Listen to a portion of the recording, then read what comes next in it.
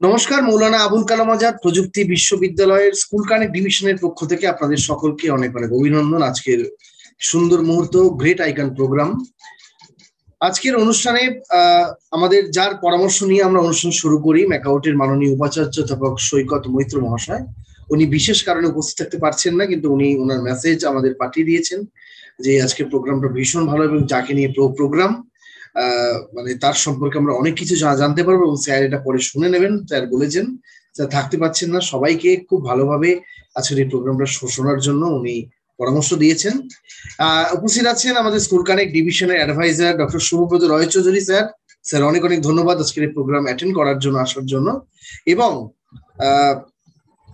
যাকে আমরা মানে কুর্নিশ, যতবারই কুর্নিশ জানাই সেটাই আমাদের কম হয়, ডক্টর শঙ্কর কুমার নাথ স্যার। আজকে তার কাছ থেকে আমরা শুনে নেব এমন একজন মানুষের কথা যখন স্ত্রী শিক্ষার সেইভাবে প্রচলন হয়নি, অর্থাৎ স্ত্রী শিক্ষা বিস্তার চলছে, ঈশ্বরচন্দ্র বিদ্যাসাগর মহাশয় অলরেডি শুরু করে দিয়েছেন, কিন্তু সেই সময় স্ত্রী শিক্ষাকে অনেকটা বাড়াবাড়ি চোখে দেখতেন তৎকালীন সমাজ। এই ব্যক্তি অর্থাৎ তিনি স্ত্রী শিক্ষা দূরের কথা, তিনি ডাক্তার হতে চেয়েছিলেন এবং তখন তাকে কিন্তু বিভিন্ন ঝড়ঝাপটার সম্মুখীন হতে হয়েছিল এবং তিনি মানে আমাদের শুধু মহিলা সমাজ নয়, গোটা সমাজকে তিনি পথ দেখিয়েছেন।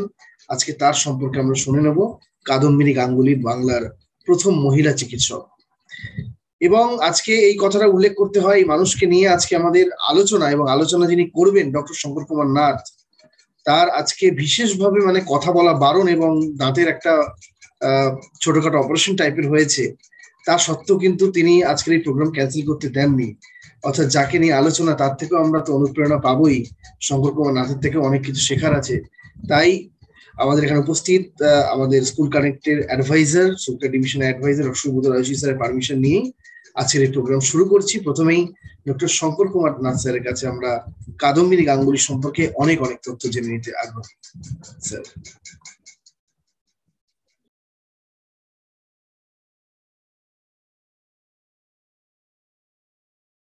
Sir please unmute.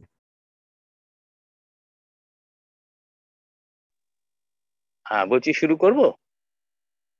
হ্যাঁ স্যার, হ্যাঁ স্যার। আচ্ছা, ঠিক আছে। শুরু করবার আগে আমি কৃতজ্ঞতা জানাই ম্যাকাউট এর সমস্ত কর্তৃপক্ষকে, বিশেষ করে ভাইস চ্যান্সেলর মহাশয়কে, ডক্টর সৈকত মৈত্র এবং সুপ্রিয় তরফদার ডক্টর শুভব্রত রায়চৌধুরী এবং ছাত্রছাত্রী যারা রয়েছেন তারা এবং অন্যান্য স্টাফ যারা আছেন, সকলকে আহ্বান স্বাগত জানিয়ে আমি কিছু কথা বলবো বাংলার প্রথম মহিলা চিকিৎসক ডক্টর কাদম্বিনী গাঙ্গুলিকে। আমার ধারণা যে কাদম্বিনী গাঙ্গুলি নিয়ে সিরিয়ালও হয়েছে এবং সেই সিরিয়ালে অনেকেই দেখেছে, অনেকদিন ধরে সেই সিরিয়াল চলেছে এবং এটা দরকারও ছিল একটা সিরিয়াল এরকম হওয়া। কেননা সিরিয়ালটা হওয়ার কারণে কাদম্বিনী গাঙ্গুলি কে, কি, কেন, কোত্থেকে এলো, এই বিষয়টা খানিকটা তো অন্তত মানুষের মনে ঢুকলো। সিরিয়ালে হয়তো কিছু কিছু অতিরঞ্জিত হয়েছে অনেক জায়গায়, তা সত্ত্বেও বলবো যে এটা দরকার ছিল যে কাদম্বিনী গাঙ্গুলিকে যেভাবেই হোক সাধারণ মানুষের কাছে উপস্থাপিত করা, সেটা করেছেন ওনারা। এই জন্য আমি তাদের কাছেও খুব কৃতজ্ঞ। আজকে কাদম্বিনী গাঙ্গুলি নিয়ে বলবার আগে ওই আমার সমস্যাটা তো বলেছেন ডক্টর সুপ্রিয় তরফদার, এই কারণে আমার দাঁতের ভেতরে একটা ছোট্ট অপারেশন সেলাই হয়েছে এই মাড়িতে, আজকেই সকালে হয়েছে, উপায়ও ছিল না, আজকেই করতে হবে, নাহলে সমস্যা হচ্ছিল, খুবই প্রাণজায় অবস্থা হচ্ছিল, এমন যন্ত্রণা। তো সেটা করে খানিকটা রিলিভ হলাম, কিন্তু এখনো ভার হয়ে আছে। তবু আমি বলে যাব, আমি থামবো না, যতটা বলবার আমি শিখছি ততটাই বলবো আমি। তো আমরা দেখিনি যে কাদম্বিনী গাঙ্গুলি ডাক্তারিতে প্রবেশ করবার আগে কি অবস্থা ছিল আমাদের এই ভারতবর্ষে, বিশেষ করে বাংলায়, বিশেষ করে কলকাতায়। আমরা সবাই জানি যে ভারতবর্ষ প্রথম মেডিকেল কলেজ হচ্ছে কলকাতা মেডিকেল কলেজ, এবং এই কলকাতা মেডিকেল কলেজের প্রতিষ্ঠা হয়েছিল 1835 সালে 1835 28শে জানুয়ারি, এবং যিনি প্রতিষ্ঠা করবার জন্য ঘোষণাপত্র জানালেন সকলকে, সাধারণ মানুষকে এবং অফিসিয়ালসদের, তিনি হচ্ছেন ভারতবর্ষের তৎকালীন গভর্নর জেনারেল উইলিয়াম বেন্টিং। সেই 1835 সালে তিনি জানালেন যে আজ থেকে একটা নতুন একটা মেডিকেল কলেজ হলো, তার নাম হলো নিউ মেডিকেল কলেজ। এবং তখন নাম ছিল না ক্যালকাটা মেডিকেল কলেজ বা মেডিকেল কলেজ বেঙ্গল বা বেঙ্গল মেডিকেল কলেজ, এসব কোনো নামই ছিল না।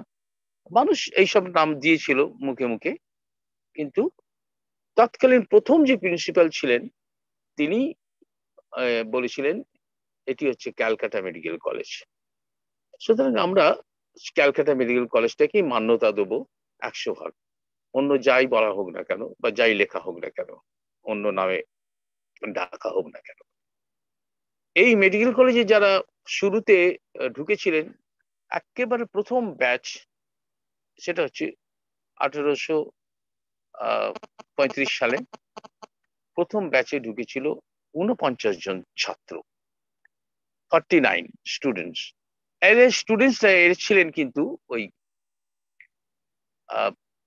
হিন্দু স্কুল থেকে, হেয়ার স্কুল থেকে এবং জেনারেল অ্যাসেম্বলি কলেজ থেকে। জেনারেল অ্যাসেম্বলি আজকের যে স্কটিশ চার্চ কলেজ, সেই স্কটিশ চার্চ কলেজটাই ছিল সে যুগে জেনারেল অ্যাসেম্বলি কলেজ। সেখান থেকে ছাত্ররা এসেছিল, হিন্দু কলেজ থেকে ছাত্ররা এসেছিল, হেয়ার স্কুল থেকে ছাত্ররা এসেছিল, ঢুকেছিল 49 জন। কোন ছাত্রী নেই কিন্তু, আমি বারবার বলছি ছাত্র আছে কিন্তু ছাত্রী নেই। এখনো ছাত্রীদের পড়াশোনার কোনো উদ্যোগ নেওয়া হয়নি। এমনকি সামগ্রিকভাবে অন্য বিষয়েও ছাত্রীদের পড়াশোনার তখনও তেমন ভাবে শুরু হয়নি। কিছু মিশনারি স্কুল ছিল, তারা ছাত্রীদের পড়াশোনা করাতো, কিন্তু সাধারণভাবে সার্বিকভাবে ছাত্রীদের বা স্ত্রী শিক্ষার কোনো প্রচলন তখনও সেইভাবে হয়নি। মেডিকেল স্টুডেন্ট হওয়া তো অনেক দূরস্থ তখন। এইটা চলতে লাগলো, চলতে চলতে আমরা দেখলাম যে এসে গেল পিকচারে কাদম্বিনী বসু। কাদম্বিনীর বাপের বাড়ির পদবী ছিল বসু। কাদম্বিনীর জন্মটা হচ্ছে 1861 সালে, এবং জন্মের তারিখটা নিয়ে একটুখানি বিতর্ক আছে। কেউ কেউ বলেন 8ই মে 1861, কেউ কেউ বলেন 18ই জুলাই 1861। যাই হোক না কেন, 1861 সালে ওর জন্ম, এবং ওই 1861 সাল তো একদম বিভিন্ন লুমিনারিস, গ্রেট মেনদের ওই সময় জন্ম, দারুণ দারুণ ব্যক্তিত্বদের ওই 1861 সালে জন্ম। এই যেমন কাদম্বিনী গাঙ্গুলির জন্ম 1861, এই যেমন রবীন্দ্রনাথ ঠাকুরের জন্ম 1861, এই যেমন আচার্য প্রফুল্লচন্দ্র রায়ের জন্ম 1861 2রা আগস্ট, এই যেমন জন্ম ডাক্তার নীলরতন সরকারের 1লা অক্টোবর 1861। আরো আছে ব্রহ্মবান্ধব উপাধ্যায় আছেন, স্বাধীনতা সংগ্রামী, তিনিও ফেব্রুয়ারি মাসে জন্মগ্রহণ করেছিলেন ওই 1861। তো 1861 সালটা কি দারুণ একটা সাল, যে সালটা বাংলার অসংখ্য মানুষ জন্মেছেন, যারা নিজ নিজ ক্ষেত্রে সারা পৃথিবীতে উজ্জ্বল হয়ে পরবর্তীকালে দেখা গেছিল। তো আমরা সেই কাদম্বিনী গাঙ্গুলির কথা আসবো আবার।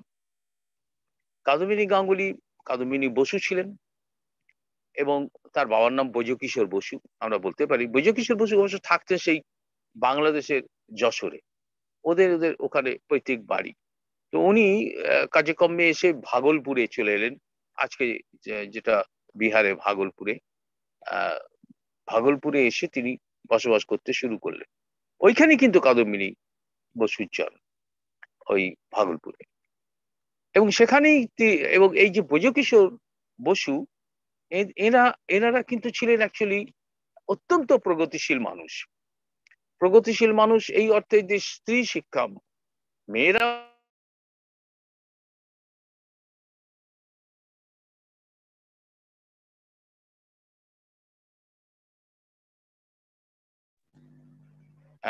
এটা ছিল তাদের লক্ষ্য, যে স্ত্রী শিক্ষা ক্রমশে ক্রমশে এগো, এবং তার জন্য তারা নানানভাবে অন্যান্য তাদের সম মনোভাবাপন্ন মানুষদের সাথে নিয়ে তিনি এগিয়েছিলেন এই ভুজ কিশোর বসু। তো এখন এমনকি এটাও আমরা জানি যে নারী মুক্তি আন্দোলনের ক্ষেত্রে ভারতের যে প্রথম মহিলা সমিতি তৈরি হলো সেটাও হয়েছে 1863 সালে। এবং প্রায় কাদম্বিনী বসুর জন্মের 2 বছর পরেই, 1863 সালে।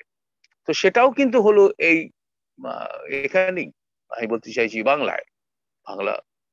তো সুতরাং এরা যে প্রগতিশীলতার অংশ নিয়েছিল, যে মানুষকে বিশেষ করে মহিলাদের শিক্ষা দান করে তাদেরকে সমানভাবে পুরুষদের সঙ্গে কাঁধে কাঁধ মিলিয়ে কাজ করা, এবং শিক্ষা ছাড়া তার পুত্র কন্যারাও কিন্তু শিক্ষা পাবে না, এই ধারণাটা তাদের মধ্যে ছিল। পরবর্তীকালে তারই সঙ্গে আমরা আরো অনেককে পেলাম যারা স্ত্রী শিক্ষাকে প্রতিষ্ঠিত করবার জন্য এগিয়ে এলেন। তাদের মধ্যে হচ্ছে দুর্গামোহন দাস, তাদের মধ্যে দ্বারকানাথ গাঙ্গুলি, শিবনাথ শাস্ত্রী, এরা সব এগিয়ে এলেন স্ত্রী শিক্ষাকে। এদের এদের বেশিরভাগ জনই ছিলেন কিন্তু ব্রাহ্ম সম্প্রদায় ভুক্ত আর কি। ব্রাহ্ম আমরা সবাই জানি, ব্রাহ্ম ব্রাহ্ম আলাদা একটা কাল্ট হয়ে দাঁড়ালো ব্রাহ্ম। সেটা রামমোহন রায়ের বদান্যতায়।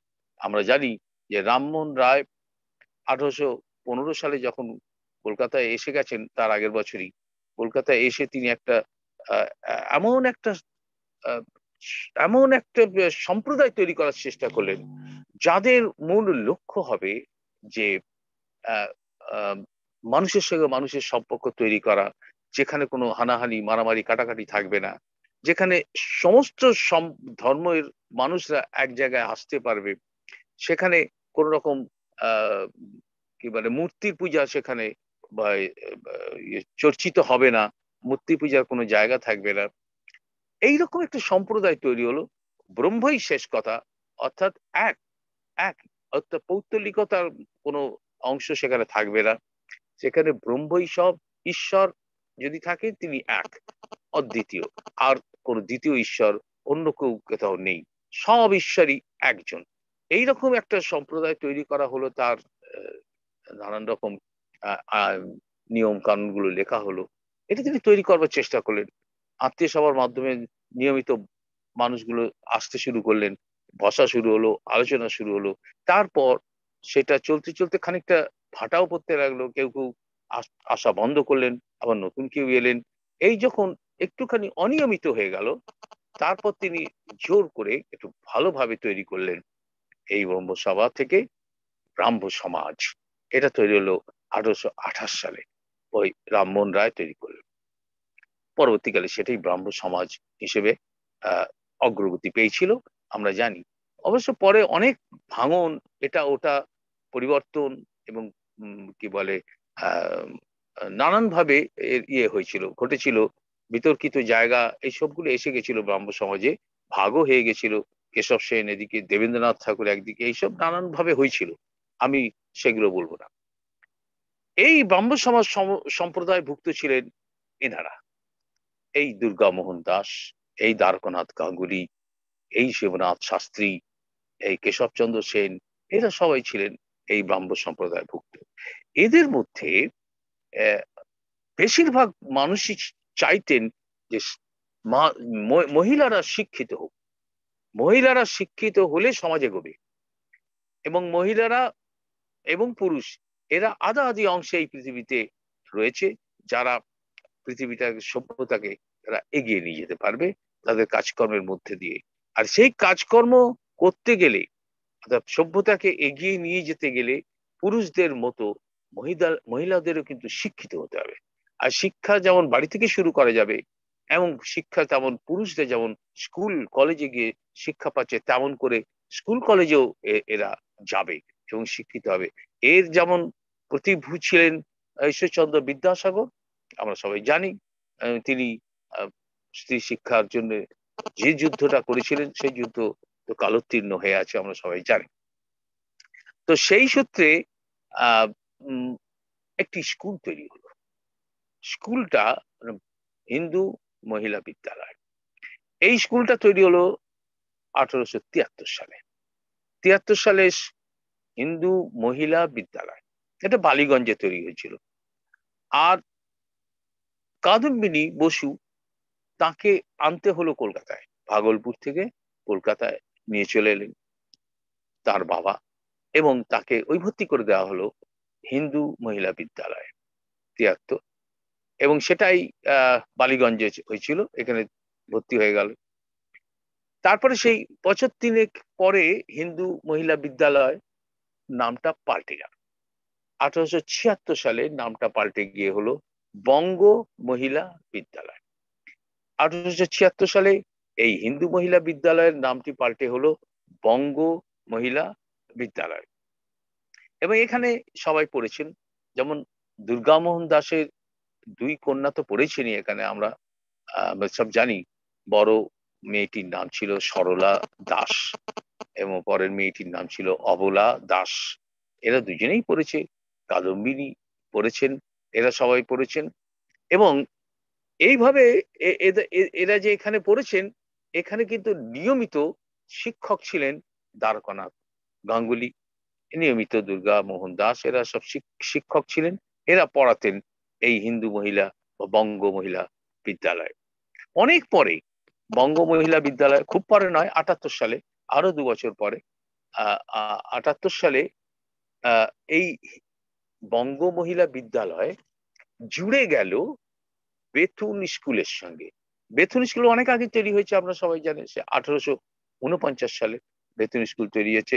ড্রিঙ্ক ওয়াটার বেথুন, আমাদের ভারত বন্ধু একজন ড্রিঙ্ক ওয়াটার বেথুন ছিলেন।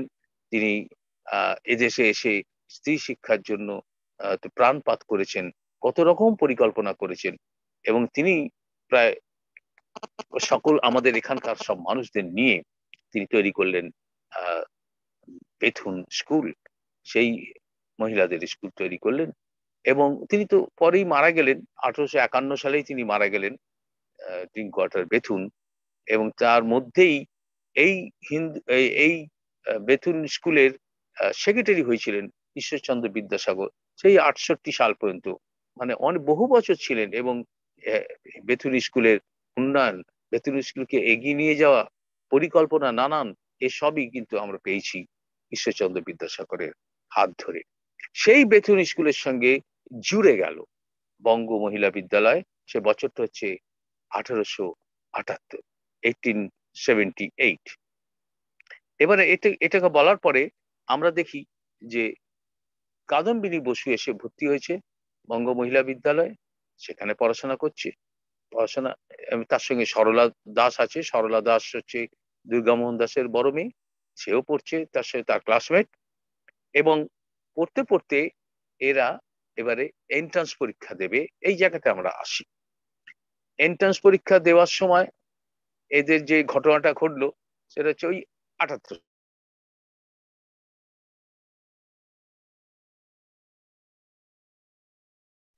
প্রবেশিকা পরীক্ষা দেওয়া, 78 সাল। কিরকম করে হচ্ছে দেখুন, সরলা দাসও দিতে পারবে এবং দিতে পারবে কাদম্বিনী বসু, দুজনেই দিতে পারবে। কিন্তু এন্ট্রান্স পরীক্ষা মানে 10 ক্লাস, আজকের মাধ্যমিক তার সমান আর কি। এই পরীক্ষাটা দেবে যখন সরলা দাস, তার আবার বিয়ে হয়ে গেল।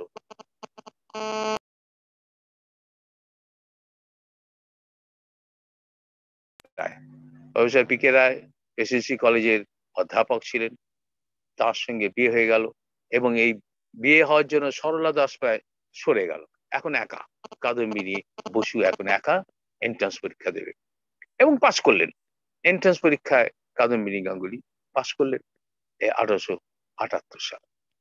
এবার তাকে পড়তে হবে আরো, কেননা তার বাবা বৈজকিশোর বসু অত্যন্ত স্ত্রী শিক্ষায় অত্যন্ত কি বলে একনিষ্ঠ, যে কিভাবে এই স্ত্রী শিক্ষাকে এগিয়ে নিয়ে যায়, শুধু তার মেয়ের জন্য নয়, সামগ্রিকভাবে বাংলা সকল মেয়েদের জন্য কিভাবে স্ত্রী শিক্ষাকে এগিয়ে নিয়ে যাওয়া যায়, সেটা কিন্তু বৈজকিশোর বসু বুঝতে পেরেছিলেন। এবং তিনি চাইছিলেন যে তার মেয়ে আরো পড়ুক, কিন্তু কোথায় পড়বে? তার ওপরে যে ক্লাসটা, অর্থাৎ এন্ট্রান্স পরীক্ষার উপরে, মাধ্যমিকের উপরে আমাদের যেমন আজকে উচ্চ মাধ্যমিক 2 বছর, ঠিক তখনও ছিল এফএ এফএ ক্লাস। এফএ মানে হচ্ছে ফার্স্ট আর্টস, মানে প্রথম আর্ট, ফার্স্ট আর্টস। এই হচ্ছে এফএ ক্লাস, এও 2 বছরের ছিল। তো কাদম্বিনী বললো আমি পড়বো, আমি এই 2 বছর আমি ফার্স্ট আর্টস পড়বো, এফএ ক্লাস। বলে এফএ ক্লাস কোথায় পড়বে, এফএ ক্লাস তো নেই, তো পড়বে কি করে? বলে তৈরি করা হোক, আমার জন্যই তৈরি করা হোক। ভাবা যায় না, কাদম্বিনী বসুর জন্য এফএ ক্লাস তৈরি হলো, ওই বেথুন স্কুলেই তৈরি হলো। এখন তো বঙ্গ মহিলা বিদ্যালয় নেই, এখন তো এক হয়ে গেছে, নাম হয়ে গেছে বেথুন স্কুল। তো ওই ফার্স্ট আর্টস পরীক্ষা, এই ফার্স্ট আর্টস ক্লাসে ঢোকা হলো, কাদম্বিনীর জন্য ফার্স্ট আর্টস ক্লাস সৃষ্টি করা হলো। এবং এটা কিন্তু ক্যালকাটা ইউনিভার্সিটির আন্ডারে, এটা আমাদের মনে রাখতে হবে। কলকাতা বিশ্ববিদ্যালয়ের আন্ডারেই হচ্ছে এগুলো সব। মানে নাড়িয়ে দিয়েছিলেন কাদম্বিনী বসু, নাড়িয়ে দিয়েছিলেন স্ত্রী শিক্ষাকে বিশেষ করে। তো তো তিনি বসলেন এবং এফএ ক্লাস তৈরি হলো তার জন্য। এফএ ক্লাসে তিনি ঢুকলেন, এফএ ক্লাসে তিনি পড়তে শুরু করলেন। এটা 2 বছর পাশ করলেন, 80 সালেই পাশ করে গেলেন, এফএ পাশ করে গেলেন। এফএ পাশ করার পরে ওদিকে আর একজন মহিলা, তিনিও এফএ পাশ করছেন, তিনি হচ্ছেন চন্দ্রমুখী বসু। চন্দ্রমুখী বসুর সঙ্গে কাদম্বিনী বসুদের এমনি কোনো সম্পর্ক, আত্মীয়তার সম্পর্ক নেই, দুজনেই বসু বটে, আত্মীয়তার সম্পর্ক নেই। চন্দ্রমুখী বসু যে দেরাদুনে পড়াশোনা করতেন, ইংরেজি মিডিয়ামে সব পড়াশোনা করতেন। সেই দেরাদুনের একটা স্কুল আছে, দেরাদুন স্কুল অফ নেটিভ খ্রিস্টান গার্লস স্কুল আর কি, এরকম নাম। তো সেখানে দেরাদুনের একটা স্কুলে পড়তেন।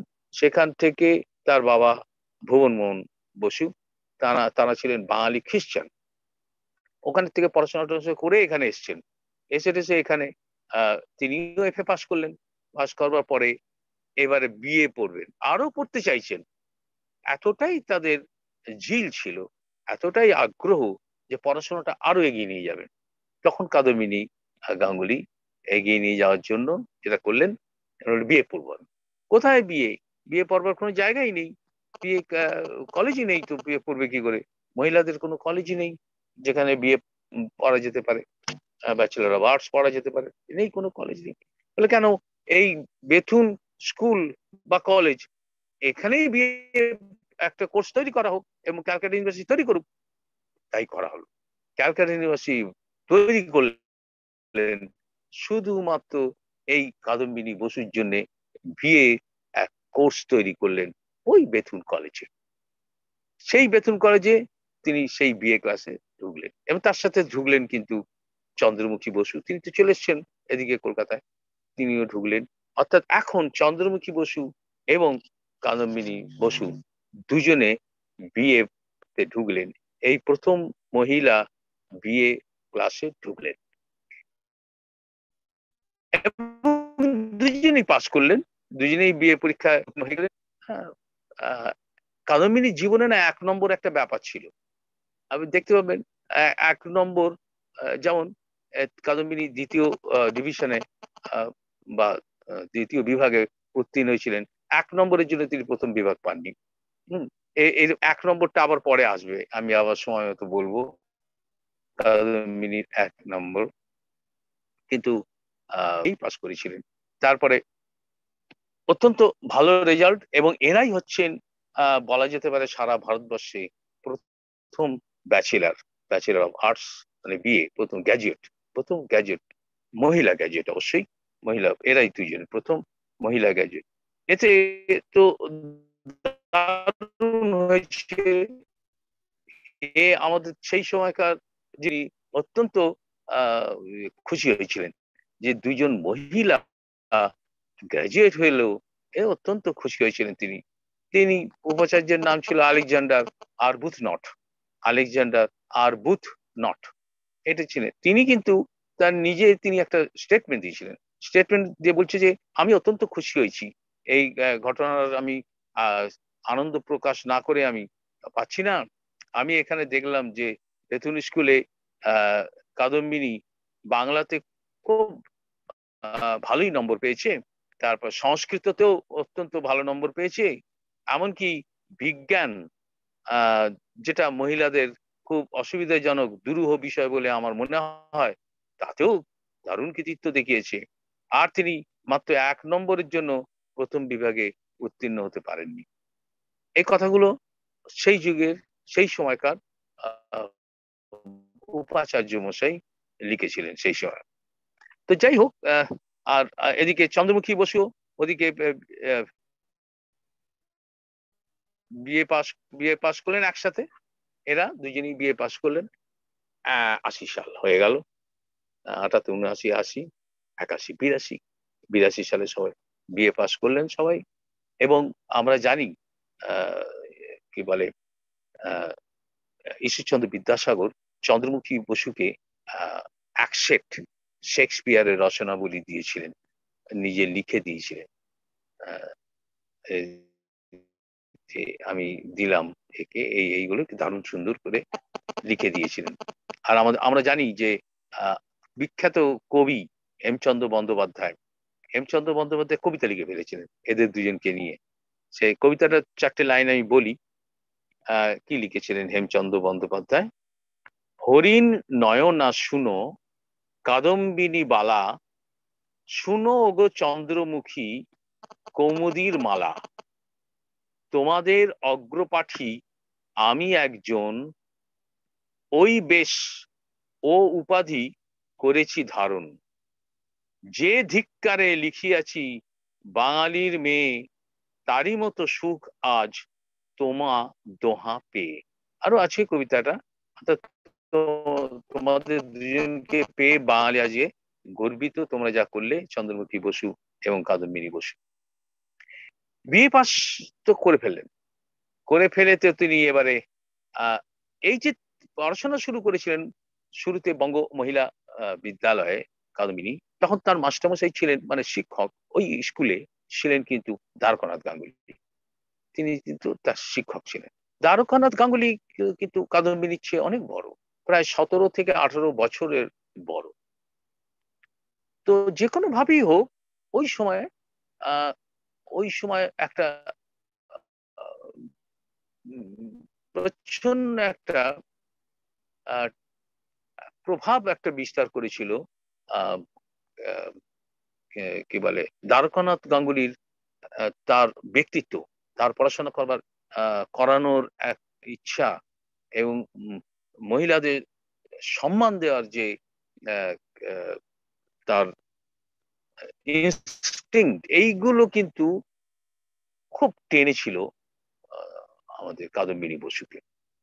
এবং দ্বারকানাথ গাঙ্গুলী কিন্তু এমনই ছিলেন, তা মানে দ্বারকানাথ গাঙ্গুলী এমনই শিক্ষক ছিলেন যে তিনি সব সময় চাইতেন সার্বিকভাবে সমস্ত মহিলারা, বাংলার মহিলারা শিক্ষিতা হয়ে উঠুক, এবং সেটা হবে ভালোবেসে, কোথাও জোর করে নয়, ভালোবেসে তার মধ্যে তৈরি করে দিতে হবে শিক্ষা নেওয়ার অধিকারকে, তার মধ্যে জাগিয়ে দিতে হবে, তার মধ্যে আগ্রহ সৃষ্টি করতে হবে মেয়েদের মধ্যে।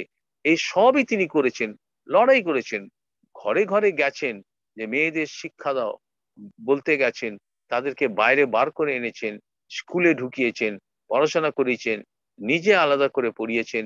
এইভাবে তার মহিলা স্ত্রী শিক্ষার আন্দোলনে তিনি একটা বিরাট ভূমিকা একটা নিয়েছিলেন আর কি। তো সেই কারণে কাদম্বিনীর মধ্যেও দেখলেন তিনি এই মানুষটি অত্যন্ত আহ, সম্পূর্ণ একজন, সার্বিকভাবে সম্পূর্ণভাবে একজন মানুষ, যিনি মানুষকে মানুষই মনে করেন, যিনি মানুষকে এই সমাজের স্ত্রীদের, মহিলাদের এই সমাজের একজন অঙ্গ মনে করেন। হ্যাঁ, সুতরাং এদের মধ্যে এবারে প্রশ্ন উঠে গেল, বিয়ের প্রশ্ন উঠে গেল। বিএ পাশ করার পরেই যে এইসব প্রশ্ন উঠে গেল যে দ্বারকানাথ গাঙ্গুলী চাইছেন আহ কাদম্বিনী বসুকে বিয়ে করতে। সে কি তাই? কাদম্বিনী বসু কি, দ্বারকানাথ কি চাইছিলেন কাদম্বিনী বসুকে বিয়ে করতে? এই বিয়ে হবে কি করে? এই বিয়েতে তো দেখতে পাচ্ছি এদের বয়সের তফাৎ প্রায় 16, 17, 18 বছর তফাৎ, অনেক ছোট কাদম্বিনী, প্রায় মেয়ের বয়সী প্রায়। কিন্তু দ্বারকানাথ গাঙ্গুলী তখন তার বিবাহ হয়ে গেছিল। দ্বারকানাথ গাঙ্গুলির বিবাহতে প্রথম পক্ষ যে তার একটি ছেলে একটি মেয়ে ছিল। মেয়েটির বড়, ছেলেটি ছোট। এই মেয়েটির নাম বিধুমুখী গাঙ্গুলি। সেই বিধুমুখী গাঙ্গুলি পরবর্তীকালে বলছি আমি, তো দ্বারকানাথ গাঙ্গুলির প্রথম পক্ষের স্ত্রী তখন মারা গেছেন। রয়েছেন বিধুমুখী আর ছেলেটি। ছেলেটি খানিকটা হ্যান্ডিক্যাপ ছিল, একটুখানি ছিল, ফিজিক্যালি চ্যালেঞ্জড একজন ছিলেন। ফলে ছেলেটা খানিকটা অবহেলিত হয়ে যাচ্ছিল। মেয়েটার তো পরে বিবাহ হয়ে গেছিল বিধুমুখীর, কিন্তু ছেলেটি একটু অবহেলিত হচ্ছিল। কেন অবহেলিত হচ্ছিল?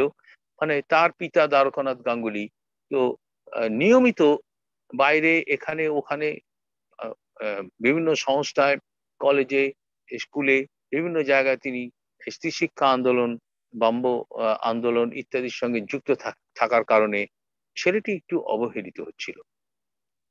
এইটা কিন্তু লক্ষ্য করেছেন কাদম্বিনী বসু তখন লক্ষ্য করেছেন যে আমার মাস্টারমশাই দ্বারকানাথ গাঙ্গুলি তিনি তার ফ্যামিলিকে একদম সময় দিচ্ছেন না। তার স্ত্রী মারা গেছেন, কিন্তু মেয়েটার হয়তো বিয়ে হয়ে গেছে, কিন্তু ছেলেটা তো অবহেলিত হচ্ছে। আবার ছেলেটা যে নিজে নিজেই সব করতে পারবে তাও নয়, ছেলেটা তো খানিকটা হ্যান্ডিক্যাপ্ট। ফলে ছেলেটা একটু অবহেলিত হচ্ছে। ও তার পড়াশোনা, তার খাওয়া দাওয়া, তার জীবনযাত্রা পরিচালনায় সবটাই বোধহয় একটু অবহেলা হচ্ছে, পিতা দ্বারকানাথ গাঙ্গুলি দিতে পারছেন না। এটা তাকে ভীষণভাবে নাড়া দিয়েছিল কাদম্বিনী বসুকে।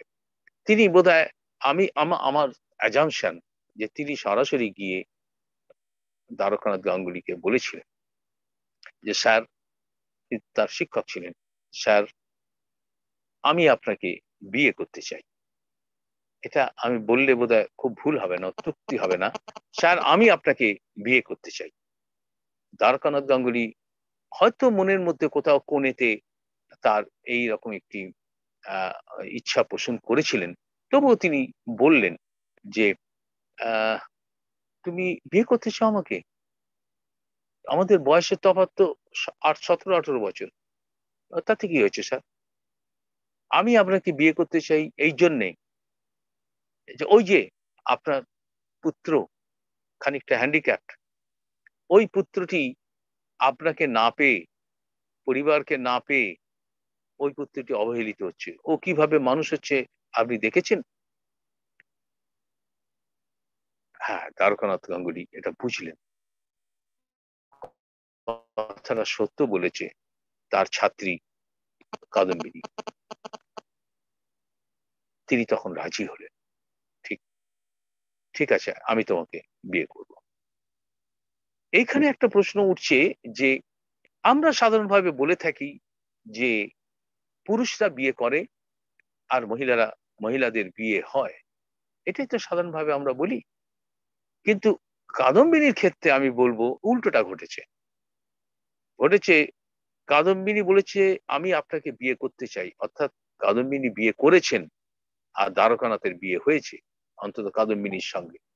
তো সেই কারণে এইখানে সম্পূর্ণ বিপরীত ঘটনা ঘটেছে এক্ষেত্রে। তো আলটিমেটলি বিয়ে হলো। বিয়েটা আহ হয়েছিল 12ই জুন 1883। আবার একবার বলছি, 1883, 12ই জুন, এই তারিখে বিয়ে হলো।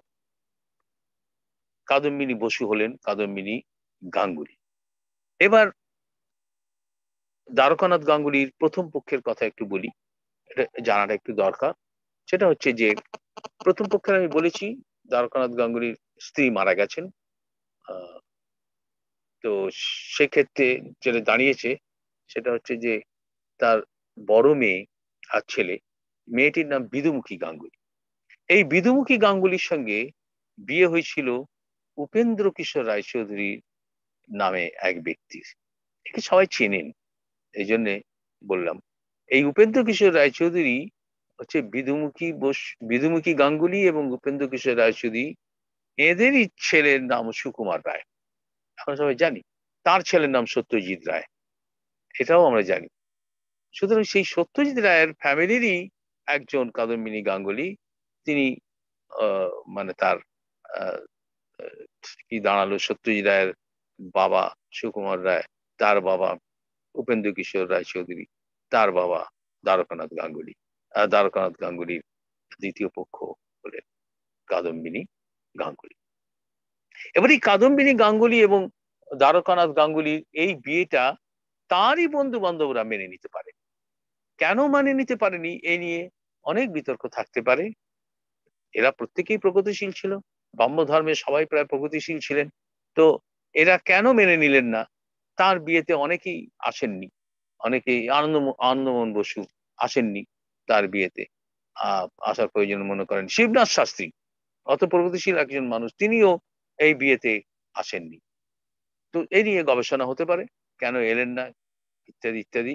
অনেকে অনেক রকম থিওরি দিয়েছেন। কেউ কেউ বলেছেন তার আহ সম্পর্কে কিছু জেলাসি ছিল কাদম্বিনী গাঙ্গুলি সম্পর্কে।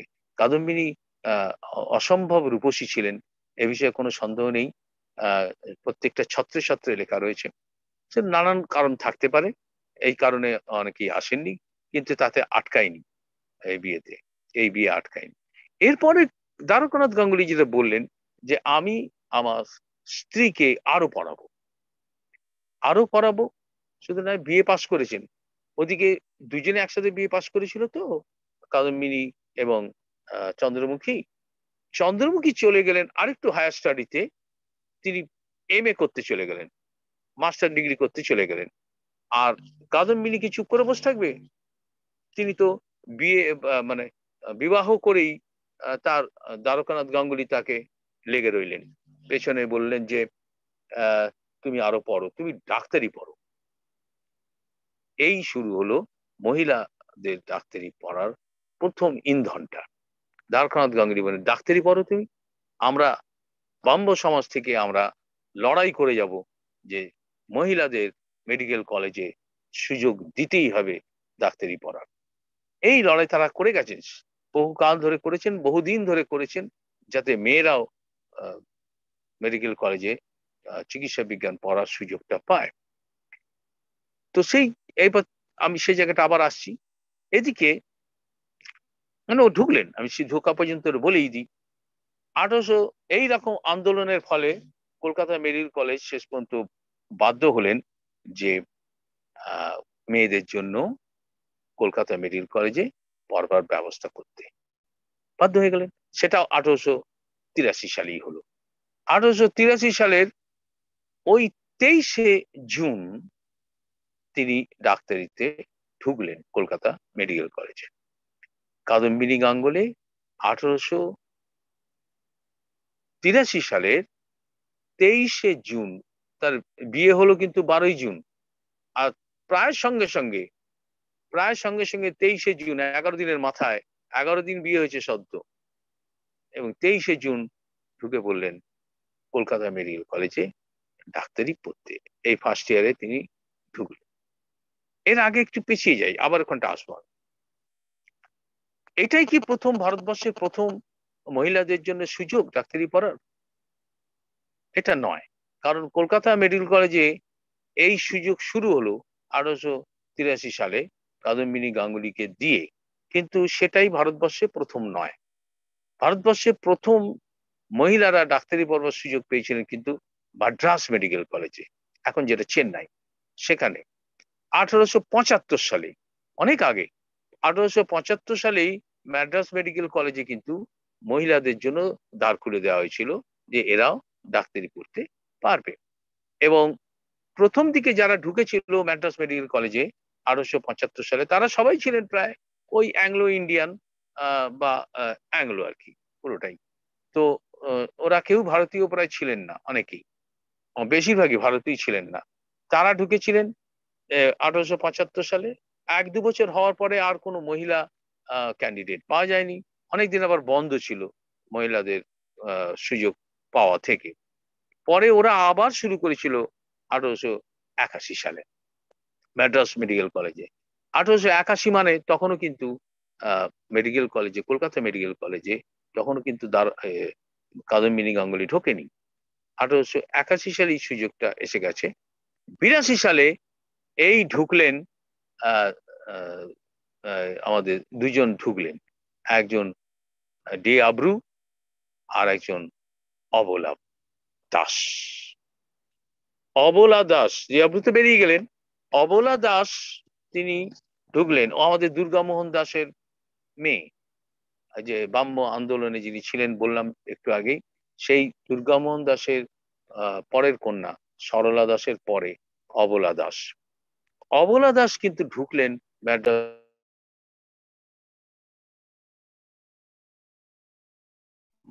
1882 সালে, অর্থাৎ কাদম্বিনী গাঙ্গুলিরও আগে তিনি ঢুকলেন।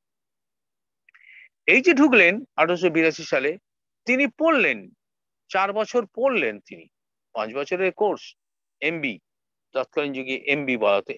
তৎকালীন এমবিটাই হচ্ছে আজকের এমবিবিএস, তখন এমবি বলা হতো। তো সেই এমবিতে তিনি ঢুকলেন ম্যাড্রাস মেডিকেল কলেজে। কিন্তু আবার বলছি সালটা 1882 সালে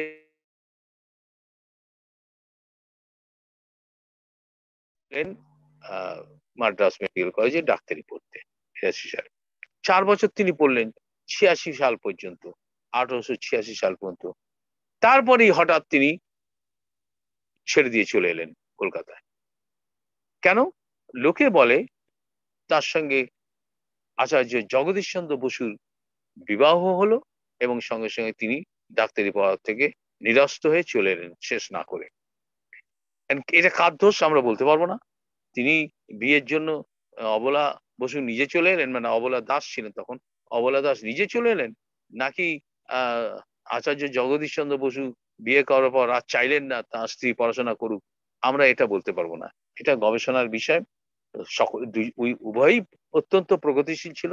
অবলা বসু, অবলা দাস আর কি, অবলা দাস তিনিও প্রগতিশীল ফ্যামিলির মেয়ে, আর জগদীশ বসু তিনিও প্রগতিশীল ফ্যামিলির ছেলে, অত বড় বিজ্ঞানী। সুতরাং কার এখানে কি ঘটলো আমরা জানি না, কিন্তু যেটা ঘটলো চোখে দেখতে পাচ্ছি সেটা হচ্ছে অবলা বসু বা অবলা দাস তিনি কিন্তু পড়াশোনাটা ছেড়ে দিয়ে চলে এলেন। হয়তো আর 1 বছর থাকলেই ডাক্তারিটা পড়া হয়ে যেত এবং তিনিই হতে পারতেন ভারতবর্ষের প্রথম মহিলা চিকিৎসক। সারা ভারতবর্ষের কথা বলছি, সারা ভারতবর্ষের প্রথম মহিলা চিকিৎসক হতে পারতেন অবলা দাস, পরবর্তীকালে অবলা বসু, আচার্য জগদীশ চন্দ্র বসুকে বিয়ে করে। তো সেটা একটা ঘটনা। তারপর তো সবাই জানেন লেডি অবলা বসুর অন্যান্য প্রচুর কর্মকাণ্ড আছে, সেটা আর একদিন আর একটা অনুষ্ঠানে আমরা বলতে পারবো। এবার যেটা ঘটলো সেটা হচ্ছে যে কাদম্বিনী গাঙ্গুলি ঢুকলেন। আর ডাক্তারি পড়াতে যেটা ঘটে সেটা হচ্ছে যে আহ, এখনকার মতো নয়, তখনকার দিনে ওই 5.5 বছরের এরকম একটা কোর্স ছিল ডাক্তারি, এখন তো কমে কমে 4.5 হয়ে গেছে এমবিবিএস। তখনকার দিনে 5.5 ছিল। আমি যখন ডাক্তারি পাশ করেছি আমাদের সময় ছিল 5 বছর। সেটা হতো কি, আমাদের এখন যে মানে হতো আমাদের সময়, এই ধরা যাক 60 দশকে 70 দশকে, 5 বছরের কোর্সে প্রথম 2 বছর পড়ে একটা ইউনিভার্সিটি পরীক্ষা দিতে হতো, সেটাতে পাশ করতে হতো। এই ইউনিভার্সিটি পরীক্ষার নাম ছিল ফার্স্ট এমবিবিএস। ফার্স্ট এমবিবিএস মানে প্রথম এমবিবিএস, প্রথম 2 বছর পড়ে। তারপরে পাশ করলে পরের 3 বছর আবার পড়তে হতো, 3rd ইয়ার 4th ইয়ার 5th ইয়ার। এই একসাথে 3rd ইয়ারের 4th ইয়ারের আর 5th ইয়ারের একসাথে পরীক্ষা যখন হতো 5th ইয়ারের শেষে, সেইটার নাম ছিল ফাইনাল এমবিবিএস। এবং ফাইনাল এমবিবিএস পাস করলে পুরো ডাক্তারিটা পাস করা হলো। এইটা সে যুগে যখন নীলরতন সরকাররা পড়েছেন বা কাদম্বিনী গাঙ্গুলিরা পড়েছেন, তখন এটা ছিল কি, প্রথম 3 বছর, 3 বছর পর পর পর একটা পরীক্ষা দিতে হতো, তার নাম ছিল ফার্স্ট এমবি। যেহেতু আজকের এমবিবিএসটা সে যুগে বলা হতো এমবি, সেই জন্য প্রথম 3 বছর, 2 বছর নয়, 3 বছর পড়ার পরে সেটা হতো ফার্স্ট এমবি। তারপরে পরের 2 বছর আবার পড়তে হতো, পড়ে আবার একটা ইউনিভার্সিটি পরীক্ষা দিতে হতো, ক্যালকাটা ইউনিভার্সিটির পরীক্ষা দিতে হতো, সেটার নাম ছিল ফাইনাল এমবি। এই ফাইনাল এমবিও পাস করতে হতো, বা সেকেন্ড এমবি এরকম বলা হতো, সেকেন্ড এমবি বা ফাইনাল এমবি। তো এই দুটো এমবি, মানে ফার্স্ট এমবি আর ফাইনাল এমবি দুটো পাস করলে তবে ডাক্তার হতো, এমন সার্টিফিকেট পেত ডাক্তারি পাস করেছে। এই ছিল সেই সময়কার সিস্টেম। আর সেই সিস্টেমে তিনি পড়ছেন।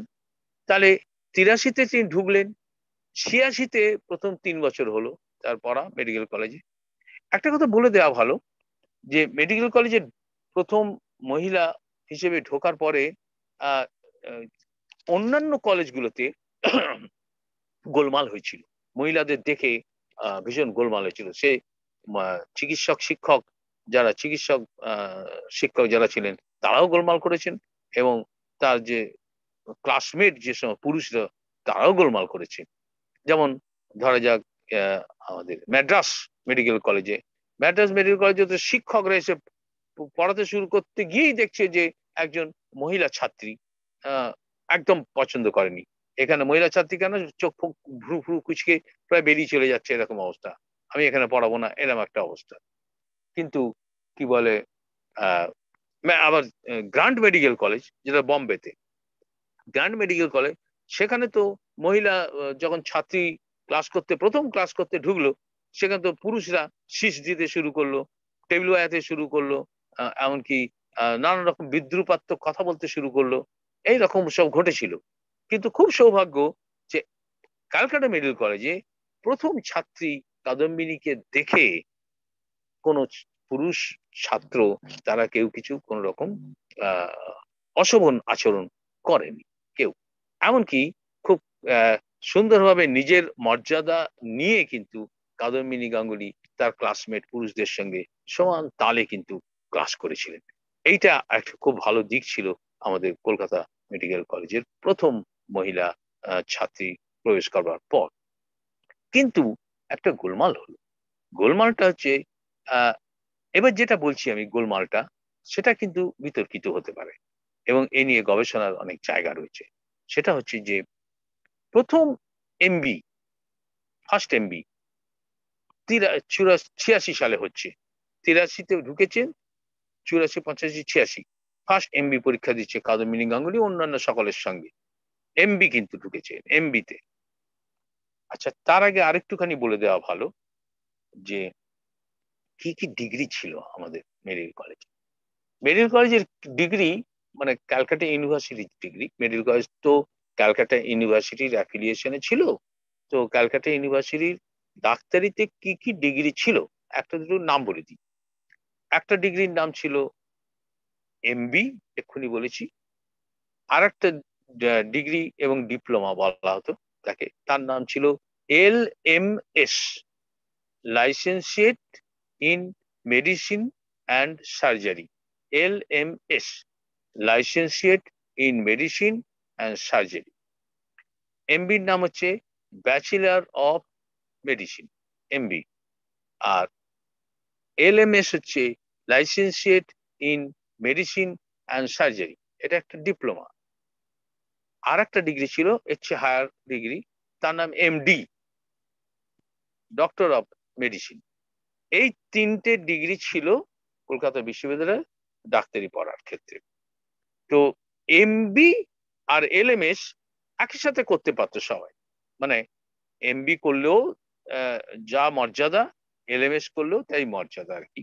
কিন্তু এলএমএসটা একটু ডিপ্লোমা বলে অনেকে এমবিতেই ঢুকতেন, নইলে এলএমএস করলে কোনো অসুবিধা ছিল না। মানে সারা পৃথিবীতে এলএমএস স্বীকৃত ডিগ্রি ছিল, স্বীকৃত ডিপ্লোমা ছিল।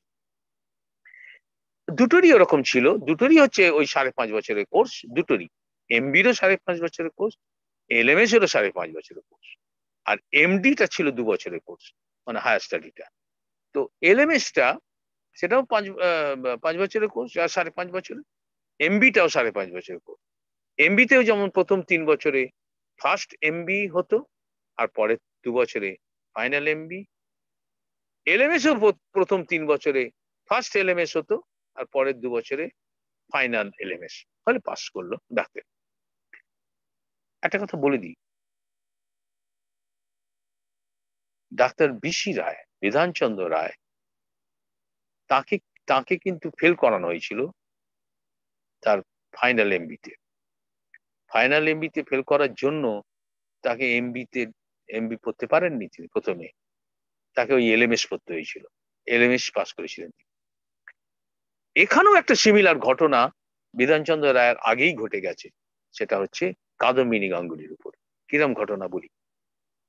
1886-তে ফার্স্ট এমবি দিচ্ছেন কাদম্বিনী গাঙ্গুলি, ফার্স্ট এমবি। তিনি মেডিসিনে 1 নম্বর কম পেলেন। ওই এক কথাটা আমি বলেছি, তার এক কথাটা ভীষণ ইম্পর্টেন্ট সারা জীবনে।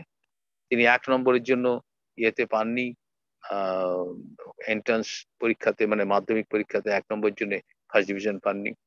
আবার তিনি এখানেও 1 নম্বরের জন্য মেডিসিনে ফেল করিয়ে দেওয়া হলো। তিনি ফেল করলেন না, করিয়ে দেওয়া হলো। গবেষণা বলছে তাকে ফেল করিয়েই দেওয়াই হয়েছে বলে মনে হয়, তিনি ফেল করেননি। মেরিটোরিয়াস, অত্যন্ত মেরিটোরিয়াস স্টুডেন্ট ছিলেন তিনি। এবং মেডিসিনে ফেল করা মানে হচ্ছে পুরো বিষয়টাতেই ফেল হয়ে গেল, অর্থাৎ ফার্স্ট এমবিতেই ফেল। এখনো একটা বিষয়ে ফেল করা ফেল, অনেকগুলো পড়তে হতো। তো ফার্স্ট এমবিতে অ্যানাটমি পড়তে হতো, ফিজিওলজি পড়তে হতো, কেমিস্ট্রি পড়তে হতো, এসবগুলো পড়তে হতো। ফলে একটা বিষয়ে ফেল করলে তিনি ফেল। মেডিসিনও পড়তে হচ্ছে, সার্জারি পড়তে হচ্ছে, সবই পড়তে হতো।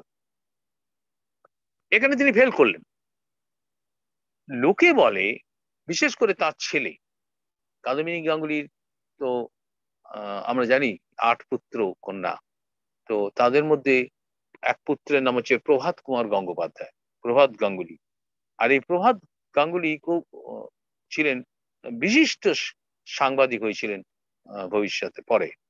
তো প্রভাত গাঙ্গুলি এক জায়গায় লিখছেন যে আমার মাকে 1 নম্বরের জন্য ফেল করিয়ে দেওয়া হয়েছিল ওই ফার্স্ট এমবিতে। তো তিনি কোনো নাম করেননি কে ফেল করিয়েছেন, কিন্তু আকারে ইঙ্গিতে বা সার্কামস্ট্যান্সিয়াল এভিডেন্স যা দেখছি আমরা, তাতে আমরা দেখলাম আসলে ফেল করিয়েছিল রাজেন্দ্র চন্দ্র, ডাক্তার রাজেন্দ্র চন্দ্র। তিনি তখন শিক্ষক ছিলেন কলকাতা মেডিকেল কলেজের। তিনি তাকে ফেল করিয়েছিলেন, 1 নম্বর কম দিয়েছিলেন। যে কেন এই প্রশ্নটা উঠেছিল। তিনি কেউ কেউ বলছেন তিনি ছিলেন মহিলা বিদ্বেষী, মেডিকেল কলেজে মহিলাদের দেখে তিনি সহ্য করতে পারেন, ওই জন্য তিনি তাকে সে যাতে আর মেডিকেল কলেজে না, মেডিকেল কলেজ থেকে বেরিয়ে যায় ফেল টেল করে, সেই জন্য তিনি ফেল করিয়ে দিয়েছিলেন তাকে। এটাও বিতর্কিত, অর্থাৎ সেটা হতে পারে কিনা এটা নিয়ে অনেকে গবেষণা করছেন এখনো। যদি কি তথ্য তো অত্যন্ত কম। কাদম্বিনী গাঙ্গুলি নিজে কোনো আত্মজীবনী লিখে যাননি। যদি লিখে যেতেন তাহলে কিন্তু আমরা এই সমস্ত বিষয়গুলো, বিতর্কিত বিষয়গুলো, রহস্যময় বিষয় ব্যাপারগুলো আমাদের কাছে উন্মুক্ত হয়ে যেত। কিন্তু সেটা আমরা পাই না। কাদম্বিনী গাঙ্গুলিকে নিয়ে ওই জন্য অত্যন্ত কম জানি আমরা, কারণ তথ্য অত্যন্ত কম। তো রাজেন্দ্র চন্দ্র নিজেও কিন্তু অত্যন্ত প্রগতিশীল মানুষ ছিলেন। তিনি তো মেম বিয়ে করেছিলেন, বিদেশে গিয়ে মেম বিয়ে করেছিলেন। বিদেশে গিয়ে তিনি পড়াশোনা করেছেন, হায়ার স্টাডি করেছেন মেডিকেল কলেজ থেকে পড়ার পর। তো তিনি কেন এইসব করতে যাবেন, একজন মহিলার উপর বিদ্বেষ দেখাতে গিয়ে তিনি তাকে ফেল করে দেবেন, এটাও ভাবা যাচ্ছে না।